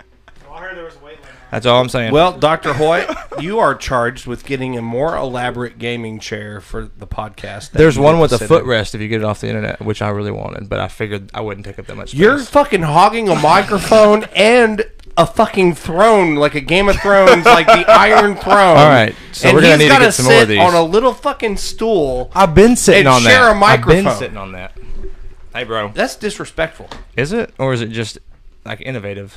Or maybe we're fighting in the parking lot. Hey, bro, I can raise and lower my arm handles too. These can be. I think it's whole 2. All right, so Insult to back to injury. Eggland. Anyway, Now that back my- to Eggland. Now that the elephant Hey, in the room's buddy. out of the way. You have your One. own disc golf course, and it's pretty awesome. And 2's on the side, right? Yeah, But well, not well, as awesome as my chair. Definitely whole 2. through the woods, or are you talking about down the creek? You got this. Yeah, you got the slope on your right. It's got to be whole 2. Hole 2 is 2 goes that- right yeah. back by the house. The Sure. basket's by the house. Yeah. Okay. how many times have you been there, bub? 7. He's adjusted it a couple times here or there, but No, not those holes. Those are. Yeah, it's been. I think. yeah, I one. think Yeah, 7's it's pretty always accurate. been Are that you talking one. about the? Are you talking about the hole where you look down? It's down the Yeah, creek. yeah, down the valley. Yeah. Yeah, that's 4. Okay, I said it right the yeah, first time. Yeah, yeah, hole 4. yeah, Yeah, yeah. absolute favorite hole. It's probably a signature hole. Yeah, like The one I've seen the Not most the pictures biggest of, fan. like you're up on the hillside and you got a gap going down, and the hill goes down like this, and you're going kind of down and around. that's what we're talking about. Yeah, that's probably 4. Okay, yeah, 4? Yeah. Yeah. It's. I haven't pretty played there. sick We talked hole, about it man. earlier. Like, there's not many holes in Tennessee like this. 'Cause I'm a lame ass. Like I tell you, if Ed Birdie had a chance on his Don't course bring a to cart. make a hole like that, he would have to use so much of his land. You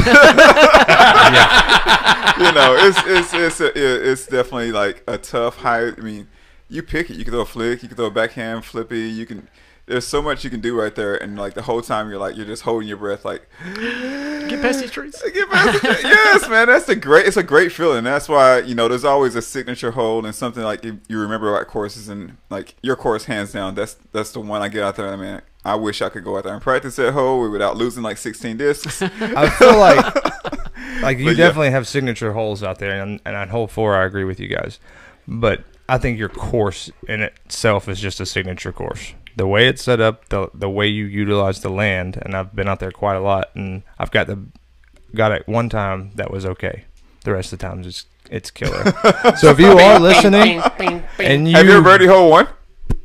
I'm probably like 3,000 or 4,000 times. What? I mean, I've only done it twice, Greg, but okay. I don't know. No, exactly. Right. I have no clue. Check this motherfucker. Anyway, I haven't played it that many times. Fresh. Come on. But the That's a whole tough course, because of the design and how it's used and the way it's set up with the land, is Yeah, pretty yeah. signature. But So if you're listening and you do get the invite one day and you think that you are even remotely good at disc golf, go play it. Go take that invite because you'll find that you're not that good. And speaking of separating the mice from the men, the men from the boys, they don't call him butter for nothing. There is drone footage on YouTube. Go to YouTube Eggland Disc Golf. You can see it. How many drones it take to get through that? 3? One YouTube Eggland Disc Golf drone footage. Do it. Check it out. Man, there's so many signature holes though. 10 also, signature. You gotta go up that, or not 10, but 5. You gotta what's go the par up that out there? massive hill. Par is like Par is 3 on everything. Yeah. Basically, well, you got course records and you got stats, 1-4-ish. It's a this soft is just 4. gonna open up a big can of worms. It's a soft, dude. I would literally go to Eggland to better my game because if you can't throw 2-step finesse power shots, you're gonna go home by 3 holes. You're gonna be all over the place. You have to be able to throw a rock 300 or a putter 300 most of the time. Because it's a shot shaping course. If you can't shape your shots, I heard you got almost no said chance. shit shaping. I shape a lot of ships. Shape a lot of shits. There's two par 4s out there, and it's when back in the day, Alpo had an event out there in 9. Was that Alpo or Tidwell? Alpo. Well, that wasn't that back in the day. Oh, that was Alpo like did the last Dubs, year. yeah. That Voodoo Dubs. No, this was before that. Oh, he did a series. He did a rated round out there. Yeah. Oh, okay. And two over was No, family They didn't fun count that one for frisbee me. time with friends, may have been something like that. Yeah, it was like a league, and they used Because it. I think at the tail end it overlapped with the Bag Tag Series Event 1, and you had run it through the winter, or like the this early. was- That was one time. Oh, thing. okay. Never mind. Way off base. Sorry. I'm just fact checking Back to him you, so he Greg. can get back to the story. I'm sorry. Sorry, guys. I can't remember what was that. I've got. Pardon my I've got intrusion. opinions. Alpo sanction round. I've got an opinion about that round. I got a lot of things to say, you guys. So 2 over was 980 rated. So that's Dude. Mm-hmm. 2 over. I didn't even make not 900, scratch. bro. Woo. I think the hole you're talking about is the uphill hole. Well, I'm glad we did this Fine. You can't podcast before I see- played the course because now You can't see the basket at all. because Yeah. you're apologizing to me now. It's a bounty hole. After you come play, I have to That's apologize. a 4. Is That's there the a 4. turkey? So sorry. Is there a turkey on the hole we're talking Yeah. about? Yeah. Yeah, going up. Yeah, because you go up the hill. down and then back up. Yeah. Back up, yeah. That's Where do you go first par down? 4. Oh, when you're teeing off. You're just talking about being 4. at the bottom. Yeah. 4. Yeah. I was like, that's straight up. There's no down to that hole. Well, you throw down on 4. Then On 5, 4, you yeah. Go back up. Yeah. Yep. I'm specifically talking about motherfucking 5 and that damn hole. It's a bounty hole too. Well, I you know, never- everybody's I've never always looking seen for something to anybody get blame it. their bad game on. Oh no, I So, blame me totally, but that hole's hard. The next hole I find to be pretty signature. That's the why there's a elephant shelf hole, life for TVs. the Bama hole, Roll 6, Tide. Oh, elephant hole. and you get a stroke if you hit the elephant. It's one of the elephants. There's an elephant? A stone There's one. elephants? Yeah, Fucking 3 love elephants. 3 elephants. you got to find them. They're like Roll Easter Tide. eggs out there. There's also cherries that I you guess I pluck should put out the with parental bamboo advisory sticks, sticker up. and you have to know about those too. Man, you just We when, did. when that event happened out there, and I'm okay with anybody running events, and I'm props to you for letting it happen on your land. But I was like, get out of here, guys! You get out of here. To me, it's special. Like that was like when you invited me out there. It was like another rite of passage within the disc golf community because not everybody gets that invite. You got to be 1, a decent golfer, but 2, you got to be good peeps to come out there. And so to me, that it's like not an elite thing, but a Well, privileged and that thing. was why I started out this conversation by saying, Yeah. like, I'm sorry I haven't made it out there, and I I understand what an honor it is to get the invite because it is a premium thing. It's like not just anybody can come out here and hang out. Like this is family, Well, and I want you to know I do feel incredibly privileged and honored to be considered among that group. And you know, it was never. It's always just been hard for me to do. I understand. I mean, I haven't You're played busy. in a month, and like you got to pass the vetting but I gotta process. ask you this though, Greg. Like, why? Like, because to my knowledge, your course at your home is the only course you've ever designed. Is that not the case? I mean, like you've had involvement with the team in the installation of a lot of courses, but like, did you ever have an ambition to like branch out and go and design a course somewhere and like be, you know, Like, do get your HB Clark on and like, you know, was that ever something that occurred to you? Or? Oh yeah, I'd love to design a course, but just nobody ever said, "Hey, you can just come design a course for me." So yeah, it never happened. Not yet. They have played your course. Well, Not yet. off the air, let's talk. All right. We had some listener questions actually. Oh, Lord. About Oh, Ed man. Birdie. Ed Birdie. Ed Birdie. Ask about the VW vans. Oh Lord, have mercy. Yeah. Ed. Let's hear about Ed this. Birdie. This and sounds, how you this met sounds Ed good. Birdie. Yeah. Spin a yarn. gonna- Hold on. Story time with Flash it back. Farm What Fresh, year are we AKA looking at here? Boy, AKA Egghead, 1903, AKA Egghead's 1905. best, AKA What Farm year Fresh. here? Ed's gonna be pissed because I don't remember the day we met, but I do remember he had a bus and I had a bus, and that probably got us talking. Sure. We were our PDGA numbers are pretty similar, so we always competed against each other and saw each other and hugged each other every time we saw each other. Back in the day, you know, back when we were just kids, back when we were young. Whose course is harder, yours or his? I've got a picture.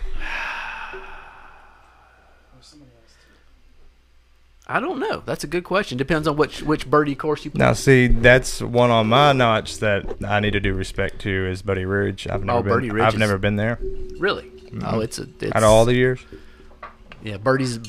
He knows what he's doing. their Saturday event. It's usually, and so I work, and it's like an extra day I had to take off, and it's hard to do so. Have you been to sometimes. Birdie, Marcus? You been to Birdie? Yeah, he's been to Oh, Birdie. yeah. Now I like Short Mountain when it's not raining. You know, What about Jeremy Johnson? Ask a question. Ask Who him. walked Ask the him dog? who walked the dog. JJ did. oh, once you answer But this, that's ping pong related. Ask him. Well, that's fine. Competitive ping pong. Does that take place at Eggland? no, this was on one of our trips. We were playing ping pong late at night. He did. He was walking the dog. He was making me go back and forth. He dominated. Oh the ping pong. man, Who is this? Jeremy. JJ. he does a lot of fishing. All right. I throw down some ping pong. Grew up with a table in the garage.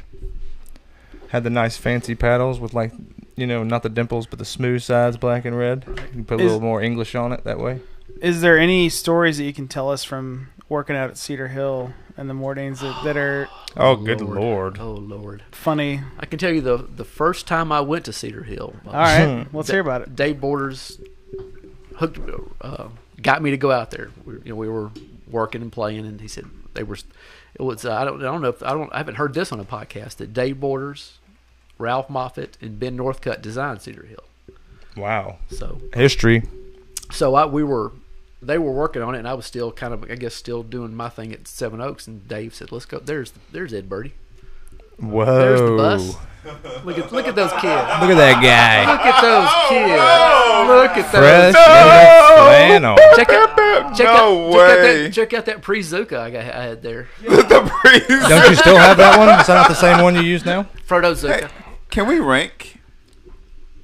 Hold on. How good am I? I want the answer to that Yeah, you question. did it. Yeah, You snaps did it. for that one, bro. Golf snaps for Will. Look how handsome Birdie used to Can be. we That rank needs to the go up home on the courses? MCDG archive. Look at that.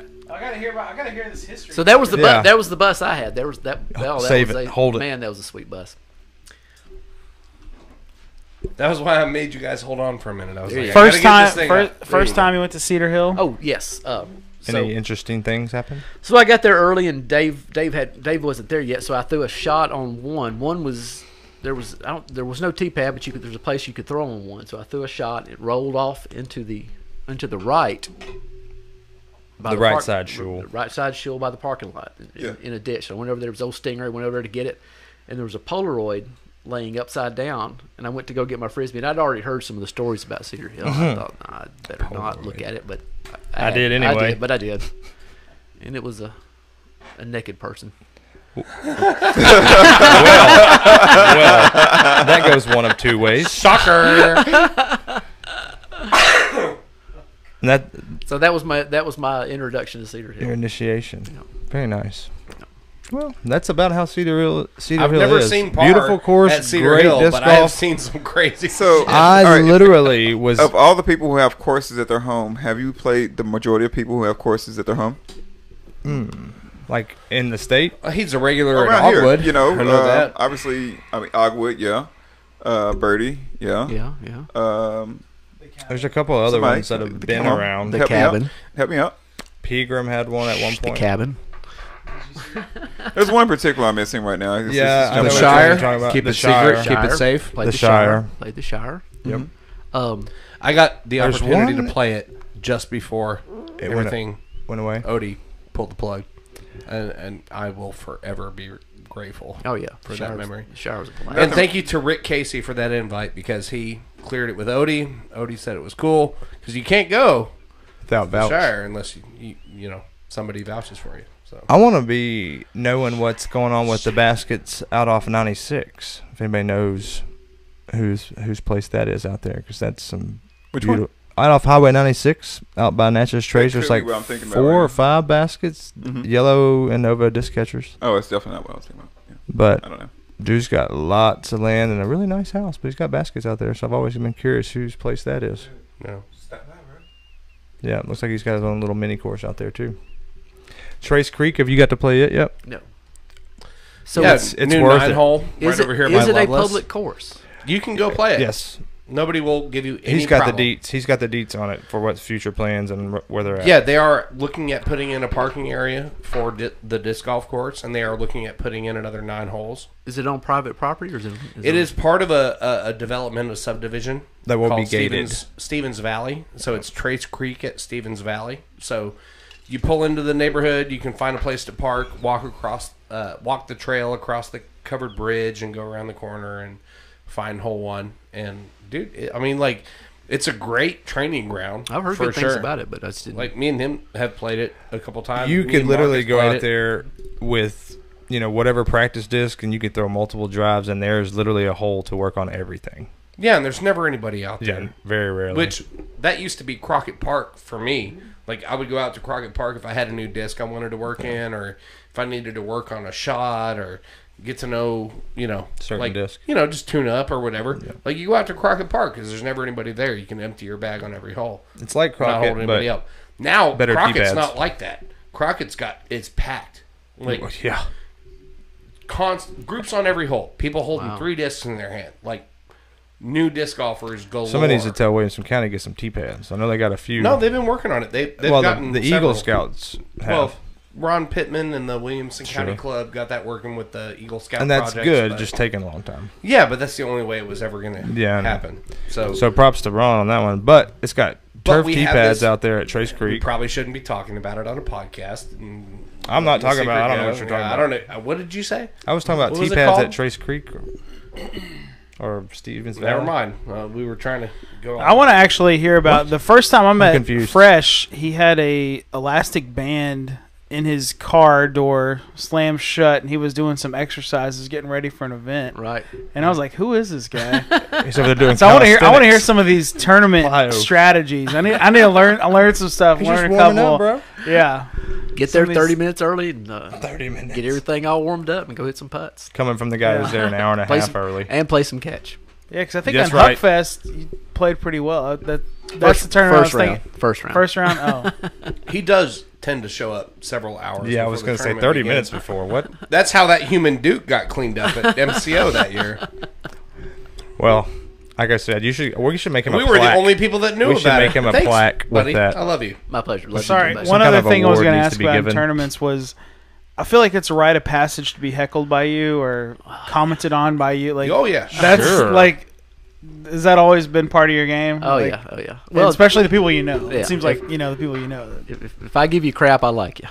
Yeah, because you'd be like Yeah. $5. You're like, oh, great layup. Like kind of miss putt or something. And you know you're allowed to give him crap back. Well, I don't know about that. But, Well, if you're gonna do it, You better you be better able to- come hard. Yeah. Come with it. Because he'll take you to town. Because Exactly. there was probably one time where he made a joke, and I tried to make a joke back, and it was weak. And then he got me, It's even worse. and then I was like, never again. I'll just go sit If over I'm here gonna with my say, tail between I'm my either legs. gonna smile and nod, or I'm gonna have something solid Pineapple. packed in the sleeve. Hey, Pineapple. what's Just the one tip. thing that you would tell a new disc golfer It's or time anybody for that just the tip. you say needs like a little bit of advice? What would you tell? Like, is anybody just like, it doesn't have to be like, form related. It doesn't have to be like, it could be like showing up on time. It could be like, stretching before a round. What's one tip that you have for somebody that's getting into the sport, or anybody? I would this is a tip for everybody. Yeah. Is play catch with a putter.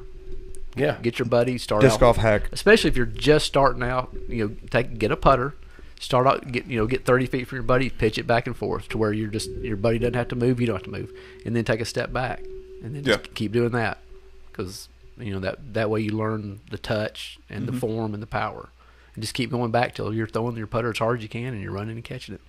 That's awesome. Just the tip. You heard it here. Succinct, clear, concise.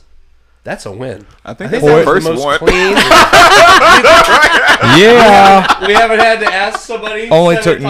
94 episodes. Hey, is it time for the tip of the week? Is it time? Is it time?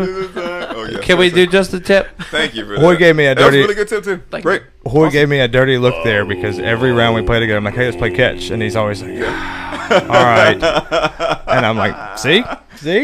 Yeah. That's where I learned to play catch. He was like, go out there and play catch, man. That's how you warm up. I was like, all right, Well, let's do it. the putters are the secret, dude. 'Cause People don't the even two understand. things I've heard is warm up with a putter and a buddy And throw before rocks. a tournament. And if you feel like you need a tune-up, go play your favorite course with just a putter.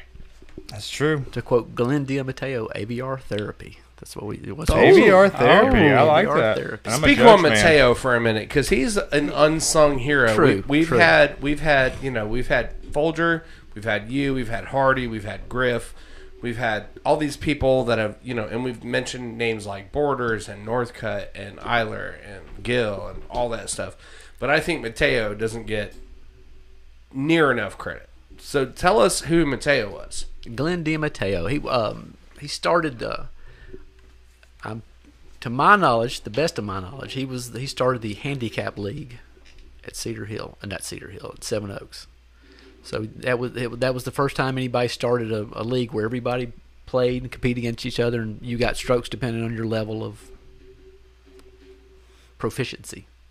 Yeah. And so sure. he was a worker. We'd get out there at 7:00 before the round and pick up sticks, cut down a tree. We'd eat whatever, and hang out and work.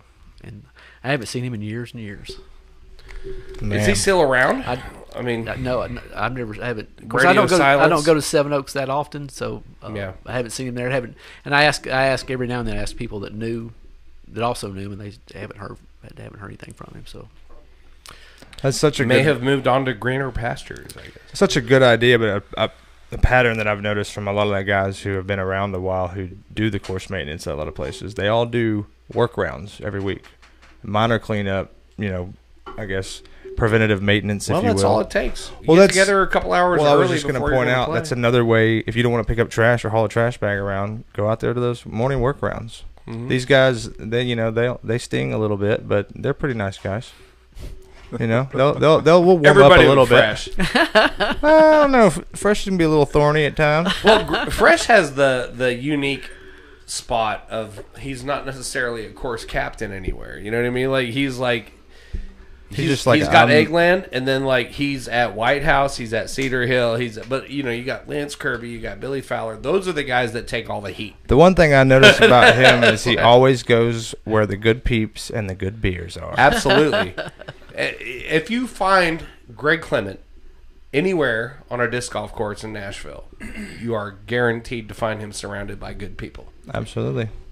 Speaking I'm of very good blessed. people, one of the other disc golfers I know that's a huge Roll Tide fan is Matt Oram. Oh, yeah. Have you talked football with him or met him or played any was- rounds with him? Or We joked last Shout week out to 'cause we had Matty-O. Griff on. We were like, we're on a Roll Tide theme for the next Hey, it's- month or so.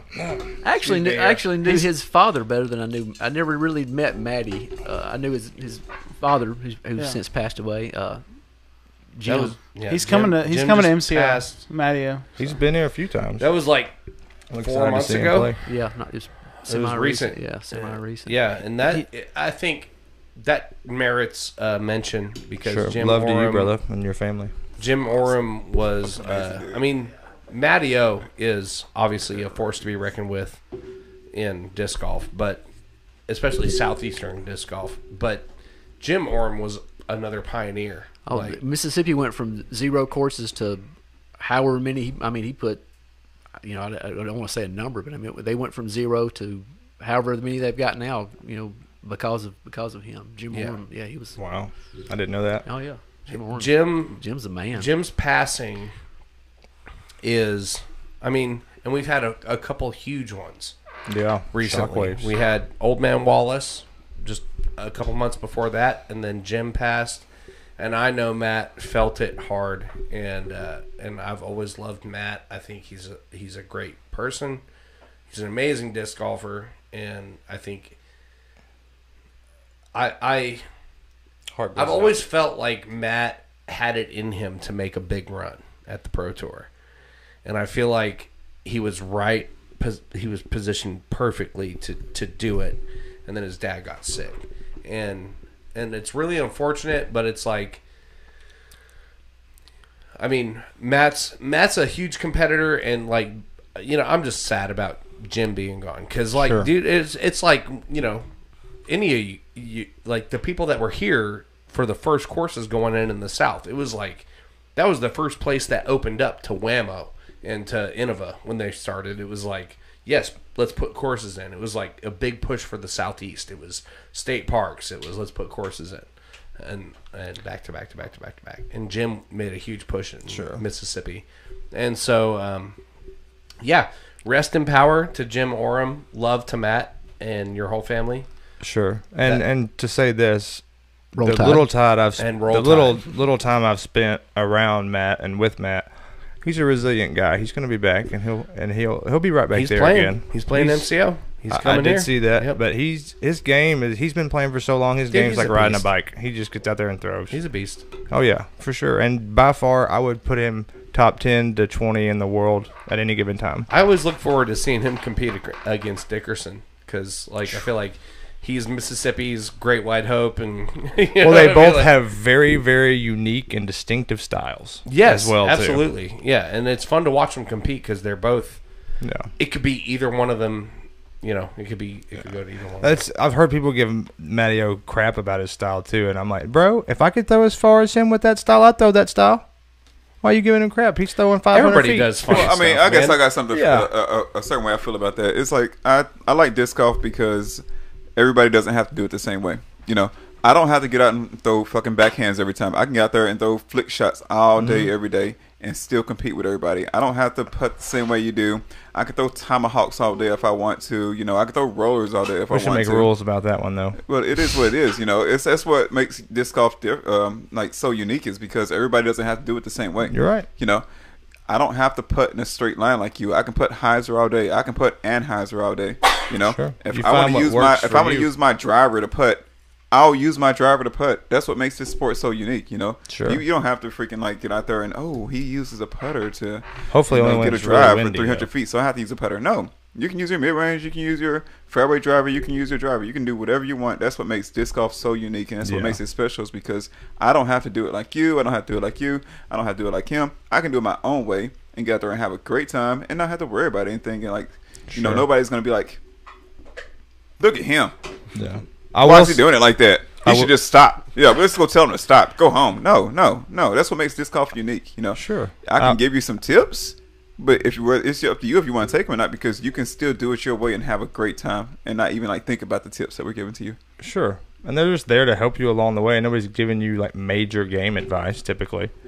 But to kind of argue that, there is something to be said about walking up to a tee pad, throwing a putter while everybody else throws a driver around you, and you park it and they are everywhere. There's something to be said look about at that. Simon Lizotte. Gives you a little feeling inside. Oh, the He made freaking waves 600-foot a few putter months shot. ago with his Music City Open from 2015. I saw that. T-shirt on his vlog. Yep.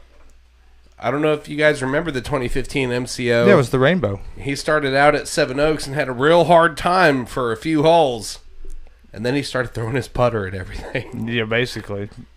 He made Shelby And then he look won. like, oh my goodness. You know, what's the shot that's over the water that he threw a putter on and everybody else threw a driver on, and he went like 400 and some odd feet? Waco? And I'm like, It was like, Yeah, yeah, you know Waco what I'm was talking like, about? That no, was it was epic. It was 500. epic. It and was he's not throwing 4. a putter It was on every that bit of shot. 5. Like, Yeah. come on.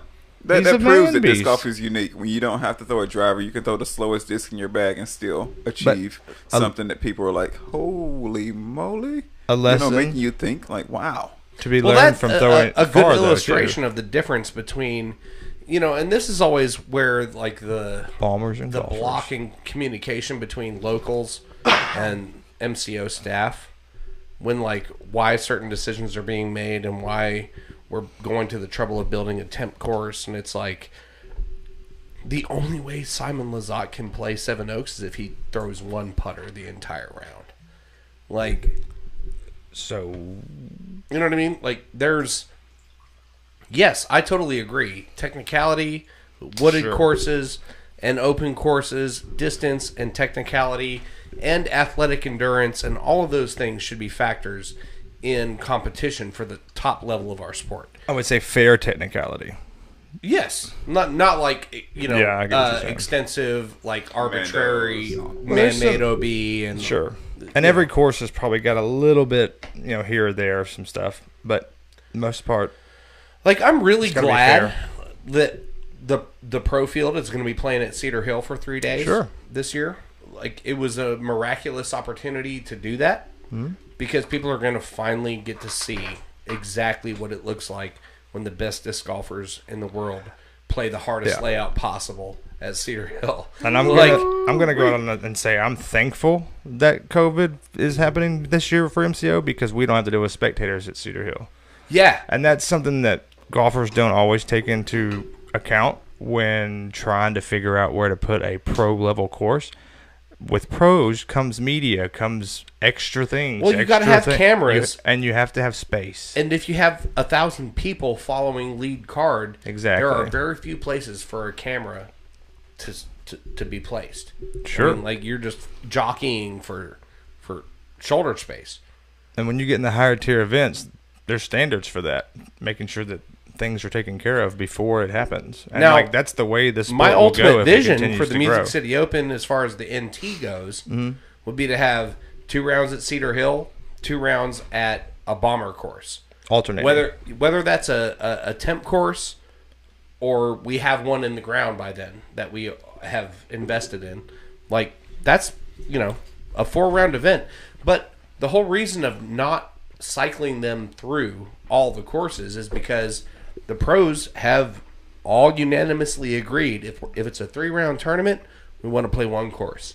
If it's a 4-round tournament, 2 is fine. I know we've talked about it, but I'm not sure I've got 100% of your take. I want the rounds to be alternated, where you start basically I on think one that and makes the finish most on the other. sense. I think that makes the most sense. You Sure. start them out at the bomber course, move them into the shorter course. Well, then- no, you start on technical bomber, finish technical bomber. bomber. Okay. So after the 3rd round, do a cut for the top 40% And then finish on the ties, spectator-friendly and finish on the course. spectator-friendly bomber course. Exactly. I think And that should be a standard. And I think probably the MCO is going to be big enough to where It's going to warrant it in the future. I mean, we may have to, like, some places they have to split FPO and MPO. Like, we're right on that borderline of how many people we can have Yeah. in. So if we do that alternate, then we probably would have to split Well, look at all the and hoops change we're the jumping through right now just to get people off the wait list Right. for MCO 2020, Right, so and it's it's- an A tier. What's crazy is COVID's aftermath We're for gonna disc get you in golf there, will be buddy. felt We got to get Marcus all Rogers off the wait list, all folks. next year. That's Nate your own Perkins, fault. He's on the Emerson wait list Keith for and MCO, so we got to get Reed Frescura, you guys can all. Zach was telling me about that Eat this morning. If they just We put got to me get at Marcus MP40, I'll be Rogers in there. fine. You're lucky he's behind you. How old are you?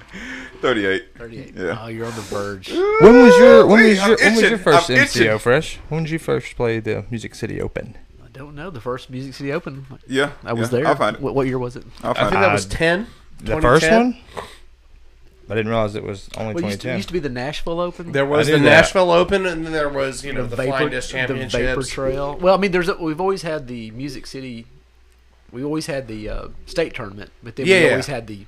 So when did the state tournament leave here and go to Morristown? No, the state tournament here, it became that when we had the state tournament every year, it was we had the overall. It was all the different frisbee activities. Oh, okay. So now I think the agreement is that you have to have won a Tennessee State championship in order to run a Tennessee State championship? Like, Really? that's what HB Say that 3 times indicated. fast. 95. Like Nashville Open. When we had HB on the show, he said, he was like, There's you a- can yeah, only there's a be the certain- TD of the Tennessee State championship if you've won it. That's what he said. And he has won it. Yeah, and he's won it a couple times. A couple. Yeah. Really? Yeah. Oh yeah. So, Damn. So what happens if nobody from the state wins it for a while? well, let's give credit where credit's due, Gotta because wait until you turn HB 40. there's a lot of people with a lot of opinions about HB, and I've been one of them, and I have spoken about my opinions about stuff HB has done extensively. But I like HB. He's my friend, and he's also another person that I respect the shit out of, because he's one of those people that have put in work since before I was ever even thinking about being around. And I've been chasing down Ken Folger's record for the 2001 Am Worlds as the biggest tournament in Tennessee history for a long time, and I've gotten close. Now it was like HB got it with the Tennessee States this year, because he went over the 426, because I had gotten over like 411 for MCO 2019, and then we had drops and it dropped down a little bit, but HB got like 400, like high 400s or something like that for Tennessee States this year. But we're almost at 600 players. And he went to the government and got literal approval. Yeah, we So worked to with that. play Yeah, disc golf me in and Rod Tennessee. Norton and HB Clark were like really trying to scramble and get our ducks in a row for getting PDGA sanctioning returned to us in Tennessee. And HB was the one that ended up getting the whole thing secured. And about the whole HB thing, say what you will, but disc golf would not be what it is in the Southeast without HB. Oh, really? The end of like story. anywhere on the eastern, Yeah. like half of the United States. I mean, So Bowling Green doesn't exist without HB, basically, almost the way it is now. well, there's a lot of people involved there. You got but Dr. Rick and Rick and Sylvia, and all. There's a lot of Bowling people Green there. is a mecca from way back, but He's been very instrumental for what disc golf has been here in the Southeast, as but far as courses. I and just feel like me and good or HB have bad. like a playful rivalry where I'm like, I think Marcus we're and gonna HB one have up a each playful other rivalry. every year. He's like, I'm gonna get 470. He's like, I'm gonna get 480 players, and I'm like, I'm gonna get 580 players. And he's like, But- I'm gonna get 680 players. And I'm like, It's 700. this is just me, and this may not be factual at all, but it seems to me Probably that not. HB's maybe slowing down a little bit nowadays. I know he's had a few knee surgeries. No, he's not slowing down. It's man. Anytime you're doing something in disc golf and making money from it, it's an issue. you're going to get torn apart, especially in the age of social media. And Here's that's the deal. something to What talk are you- about too, is because like I feel like if you have an idea, like, and you have a unique business model, and you want to provide a good or service that's not currently being provided, Sure. jump in there, like run your business, make a living. Everybody, like, we're at a point in disc golf Capitalism. where if you have a good idea, you should be able to make a living off of it. Sure. Like, everybody should If be you allowed can, in. if you put the Yeah. work in to make that living off of it. But look And- how many companies come And and he's go in done disc it, golf. but he's constantly followed by people that hate on him just for the simple fact that he's making money.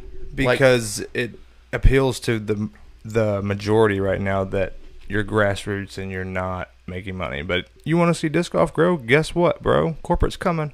Dude, there is disc golf existing in so many small towns Look at across Europe. the Midwest and the Southeast that would, like, disc golf would not exist there if it wasn't for HB Clark. Sure. And that's an indisputable fact. Like, you know, We talk about making money. Look at Europe. you can they're criticize they're what making you money can everywhere in criticize his Europe. decision. You can criticize his design. He's done the work. He's put the stuff in the ground. There is disc golf in places because he did what he did. And shout out and golf snaps to HB. And And hey, if you can turn I'm sure something you people- love doing and something that you are you can do and make money at it, then hey, well, more power to you, bro. Yeah. Do what you love. It's just America. This is what the country is founded upon. It's the basic principles, like you do for yourself to provide for you and yours. but Like we got to say this.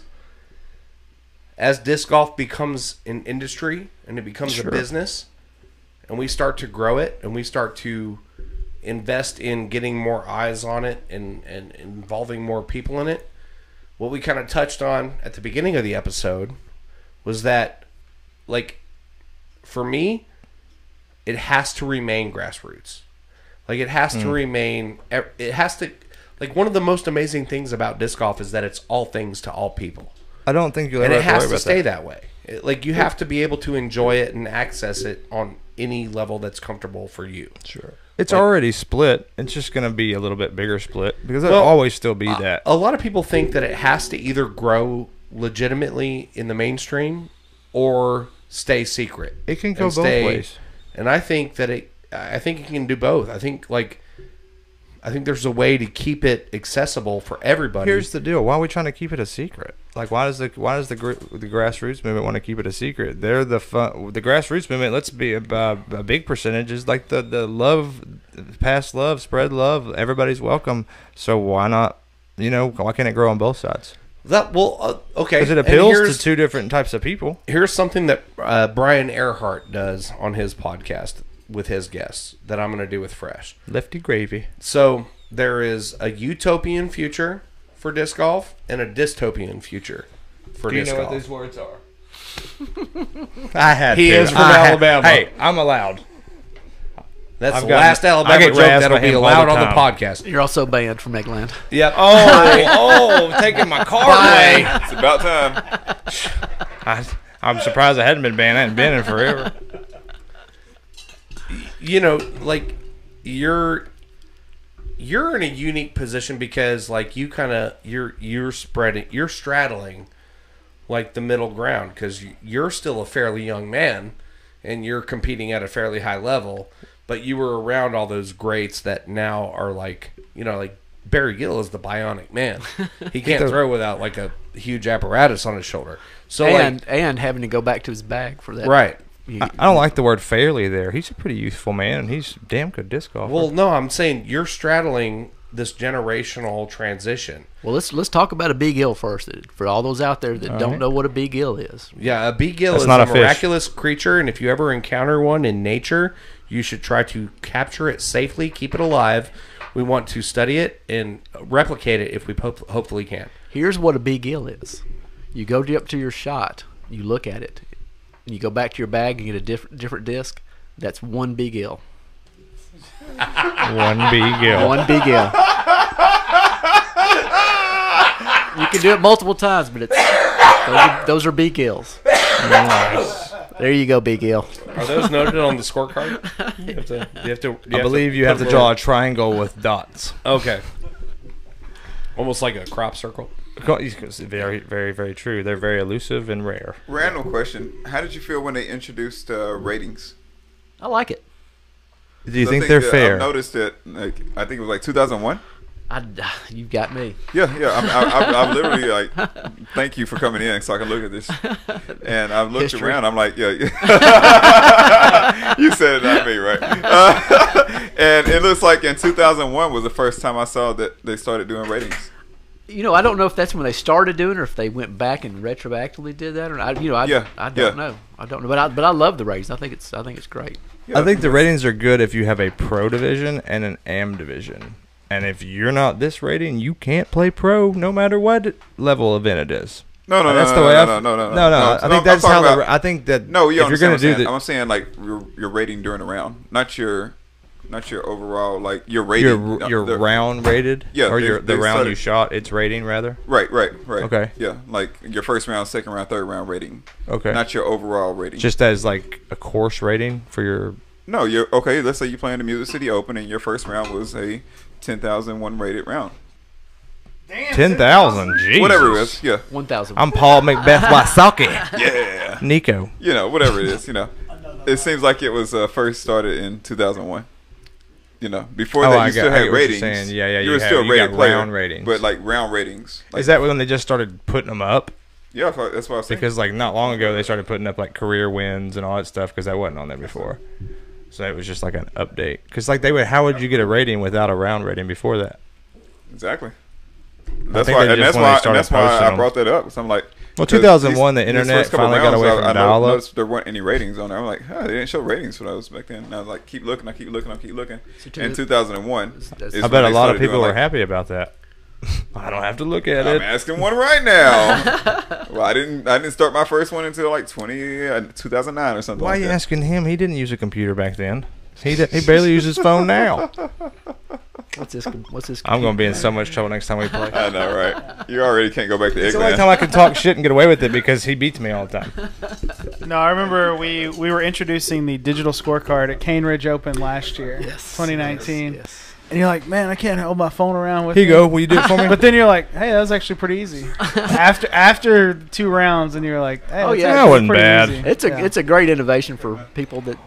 What we're trying to do like that is kind of like stuff. not force it on people, but get people to understand that this is where it's going to be in the next 3 to 5 years. PDGA, everything is going to go digital. Oh yeah, and it's so much easier on the staff. God, you have no idea how much easier it is on the staff. I wanna And ask- doing tee times, I never want to go to a shotgun start again. That if I never see a board, a 3-fold board again, I'll be happy. Well, that's been the funny thing is like since we've started the whole COVID procedures this year, Disc golf's got it's so all much the stuff that streamlined. we've wanted to change about our events to make them run smoother and run better for years, but it would blow everybody's minds and they We would did it all boycott at us. once. Well, we have something to blame it on now. Yeah. And everybody's playing the events and coming back to us and going, man, this is the best it's ever been. We should never Everybody's loving it. Sure. This year, bag And what tags. Hoy They and can I were make talking requests. I want to start early, even though I'm an MPO. I want to play late because I got a plane. I just got in. You Yeah, know, that there are stuff's all gotta kinds quit. of stuff. Like we're, I'm just kidding. That's on Hoy. That's all Well, him. Jay, you're He's one of the the- you're one one who of- does it. Jay- so like, Jay- I'm just trying to help you Jay, out, you're bro. one of the people that has requests. So Yeah, I know that. Literally, That's why I said it's got to be stopped. You've got. I should be the only one allowed to do so. Actually, everybody requests always to play with Farm Fresh. And I always play with you and Marcus, so my request is in the a MP40 beneficial division. thing. It's like Farm Fresh. There's like about 7 requests to play. Oh, I'm like, we gotta have a card of 4. Throw me in the mix And with then I'm their like- card on. yeah, Good yes, luck, exactly. son. Good luck. White House You coming are- up this you Hey, Sunday. by good the on way, that White card. House. It costs him E9. a beer per man to E8 or me, bro. E9? E8. E8 at White House this Sunday. Registration is live on Disc Golf Scene. Go get Boom. signed up. Yeah. Is the course ready? Oh, I bet it is. Of course, being ready, Bo. I don't worry about it because I We trust should the change it people up and involved. play the The kids most course. manicured course. in See what everybody can do. I bet I somebody want to hear shoots about over par. if you've been out to like disc golf road trip or played any big tournaments outside of This Nashville. Like, what are some of the memorable Which one? tournaments or road trips you've been on for disc golf? You've been doing that. Some flyaway courses, trip like with- yeah. I've been to Flyboy. What's the flyboy? Oh my. Excuse me. Let me get out of the way so you can It's a absorb all this. private course in. It's west of Atlanta. One of the co-owners of Prodigy. It's a private community. Well, I don't know if it's a private community. It's one of those communities where everybody has an airplane and a hangar. So you can't live So it's spectacular. Okay. We can't live there.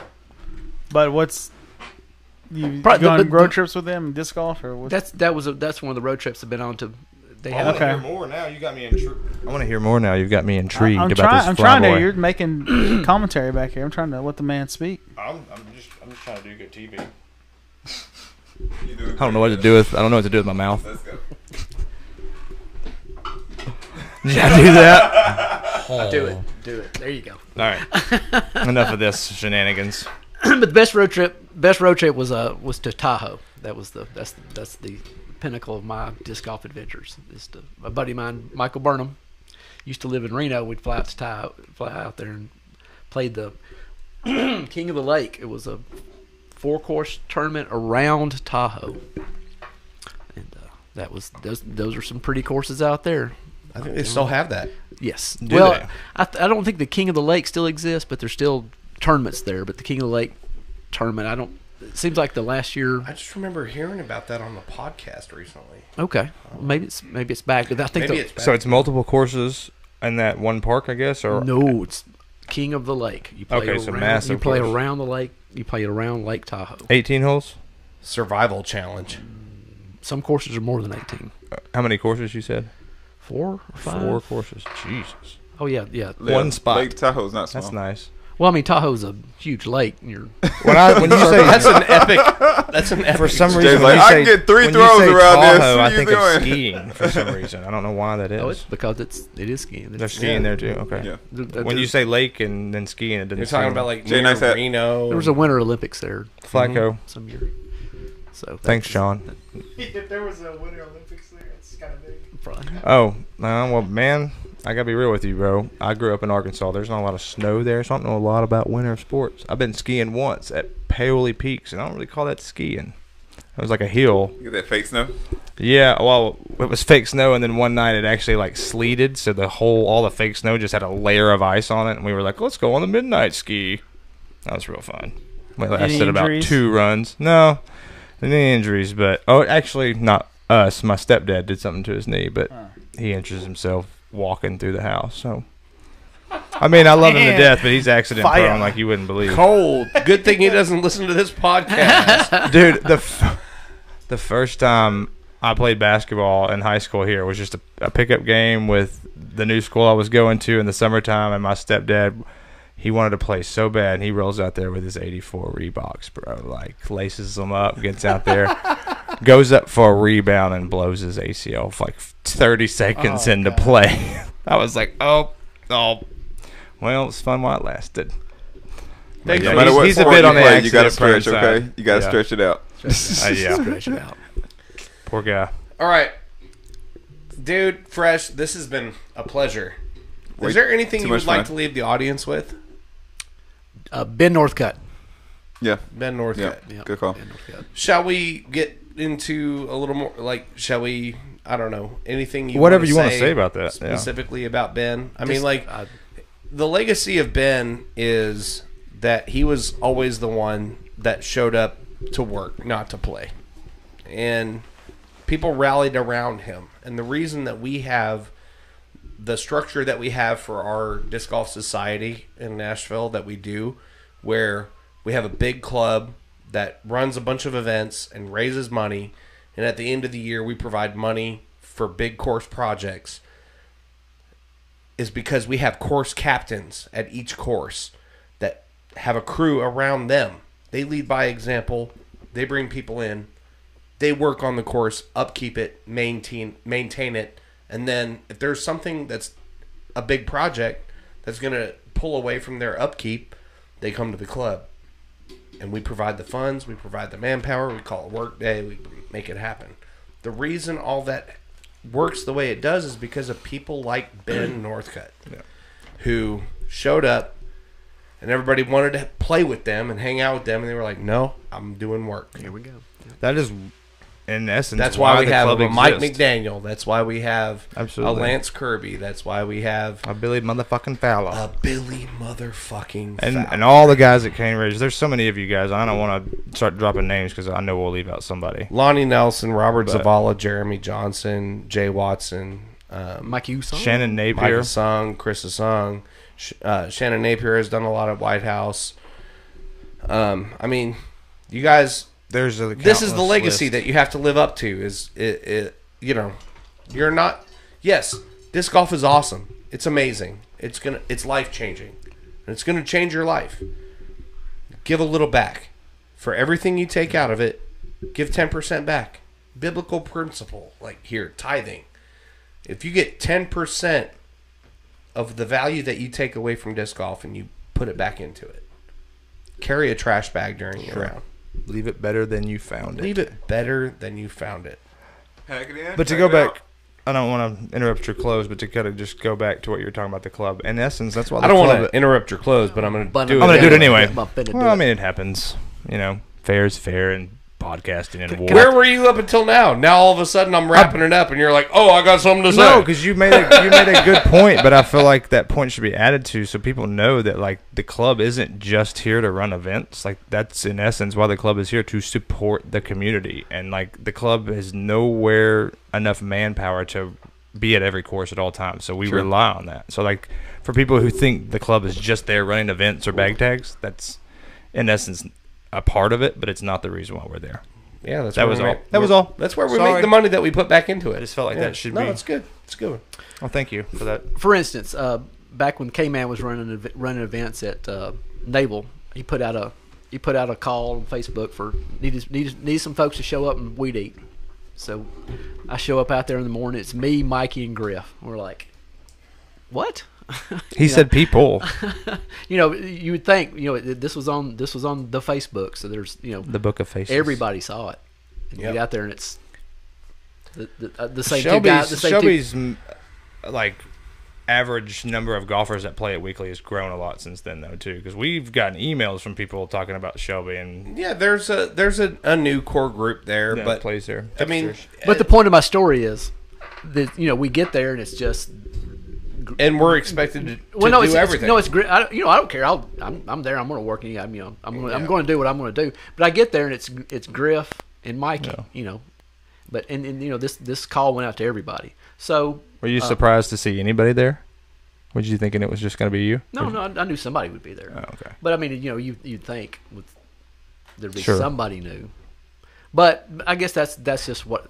Well, and to wrap it up, man, I mean, like, the people that do the work get burnt out. Sure. And it's offensive at a certain point when you're the only person that shows up every time there's a need, and it's the same 5 to 10 people. Well, it's almost like I used to be like that. I used to keep track of who showed up when, and but now I go do my thing, and then was ready to play. When I have time to play golf, I play golf. I don't, because you can't worry about what other people do. It's a waste of time. You can try to influence people. You can try to say, tell people, like, disc golf ain't free, but if they're not going to do it, they're not going to do it. Yeah. So you just got to lead by example. But if you're listening to the sound of our voices and you live in Nashville and you're new to disc golf and you've never picked up a stick, pick up a stick. Yeah. I mean, that's the main reason for this whole thing, is because we have so many new players, so many new members, and this is the best time to tell them, hey, please give as much, not even as much, just give a little bit back for everything you take away from disc golf. Just give a little bit back. And there's ways that you can find out how to help. Like, message Music City Disc Golf. We will tell you where to go. That's a novel thought. Yeah. Or me personally, or whatever. Sure. If you see us at an event and you see us on Facebook, message Watch us. Telly's video on YouTube. What? Telly's got a video? How to add forehand distance. Oh, dude, he's a boss. So I'll watch that. Watch it. More than once, probably. Everybody out there, watch it. It's good. It's good. If you want to throw a pig 400. Yep. That's how you do it. It has a lot to do with a weed eater and a lopper. And anyway. Kind of like that Paul Ulibarri. No. Fresh. I've got a new nickname. It's called the Ulibarri. Segway. Yes. Segway Jay Skinner. Should I go get one too? Should I get like a Segway? Yes, you need a Segway. They make a Segway scooter now. It's got big the tires. old school one. Wow, that you has the big... Segwaying on a Segway. Yeah, oh my god. Dude, those things are super expensive. Dude, this was so much fun. People think you're old. I'd rather get a hover around. At least I could be seated. In a jitterbug phone. At least I could be seated. With the giant buttons. Yeah. It flips. That's a way to end the episode. On the hover round. Or Rascal. It doesn't have to be brand name. You're a rascal. We're in trouble. We're about to get statement. canceled I know, right? by the senior community. Bye, guys. We love you guys too. Fresh, thank you. My pleasure. This was a lot of fun, man. Yeah, you need to come back sometime for sure. Yeah, you have an open invitation. If you ever just decide on a Monday, I feel like talking some shit. Yeah. Hit me up. Or just show up. Yeah. You might have to share a microphone with Timeout Trey Batson. What? He doesn't. Wait. When does he? He doesn't get mic. No.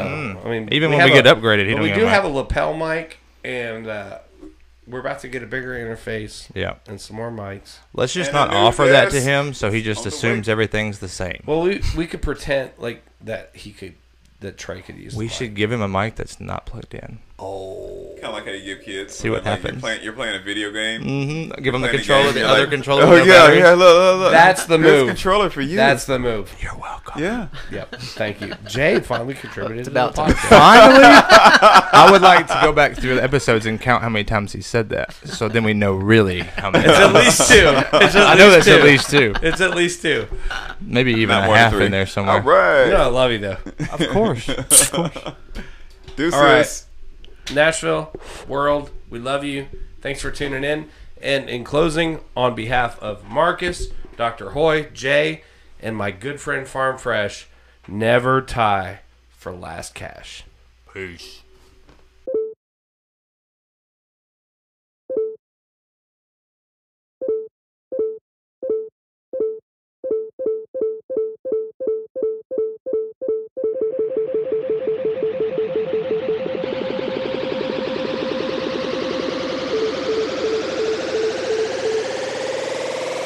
Let the bass kick.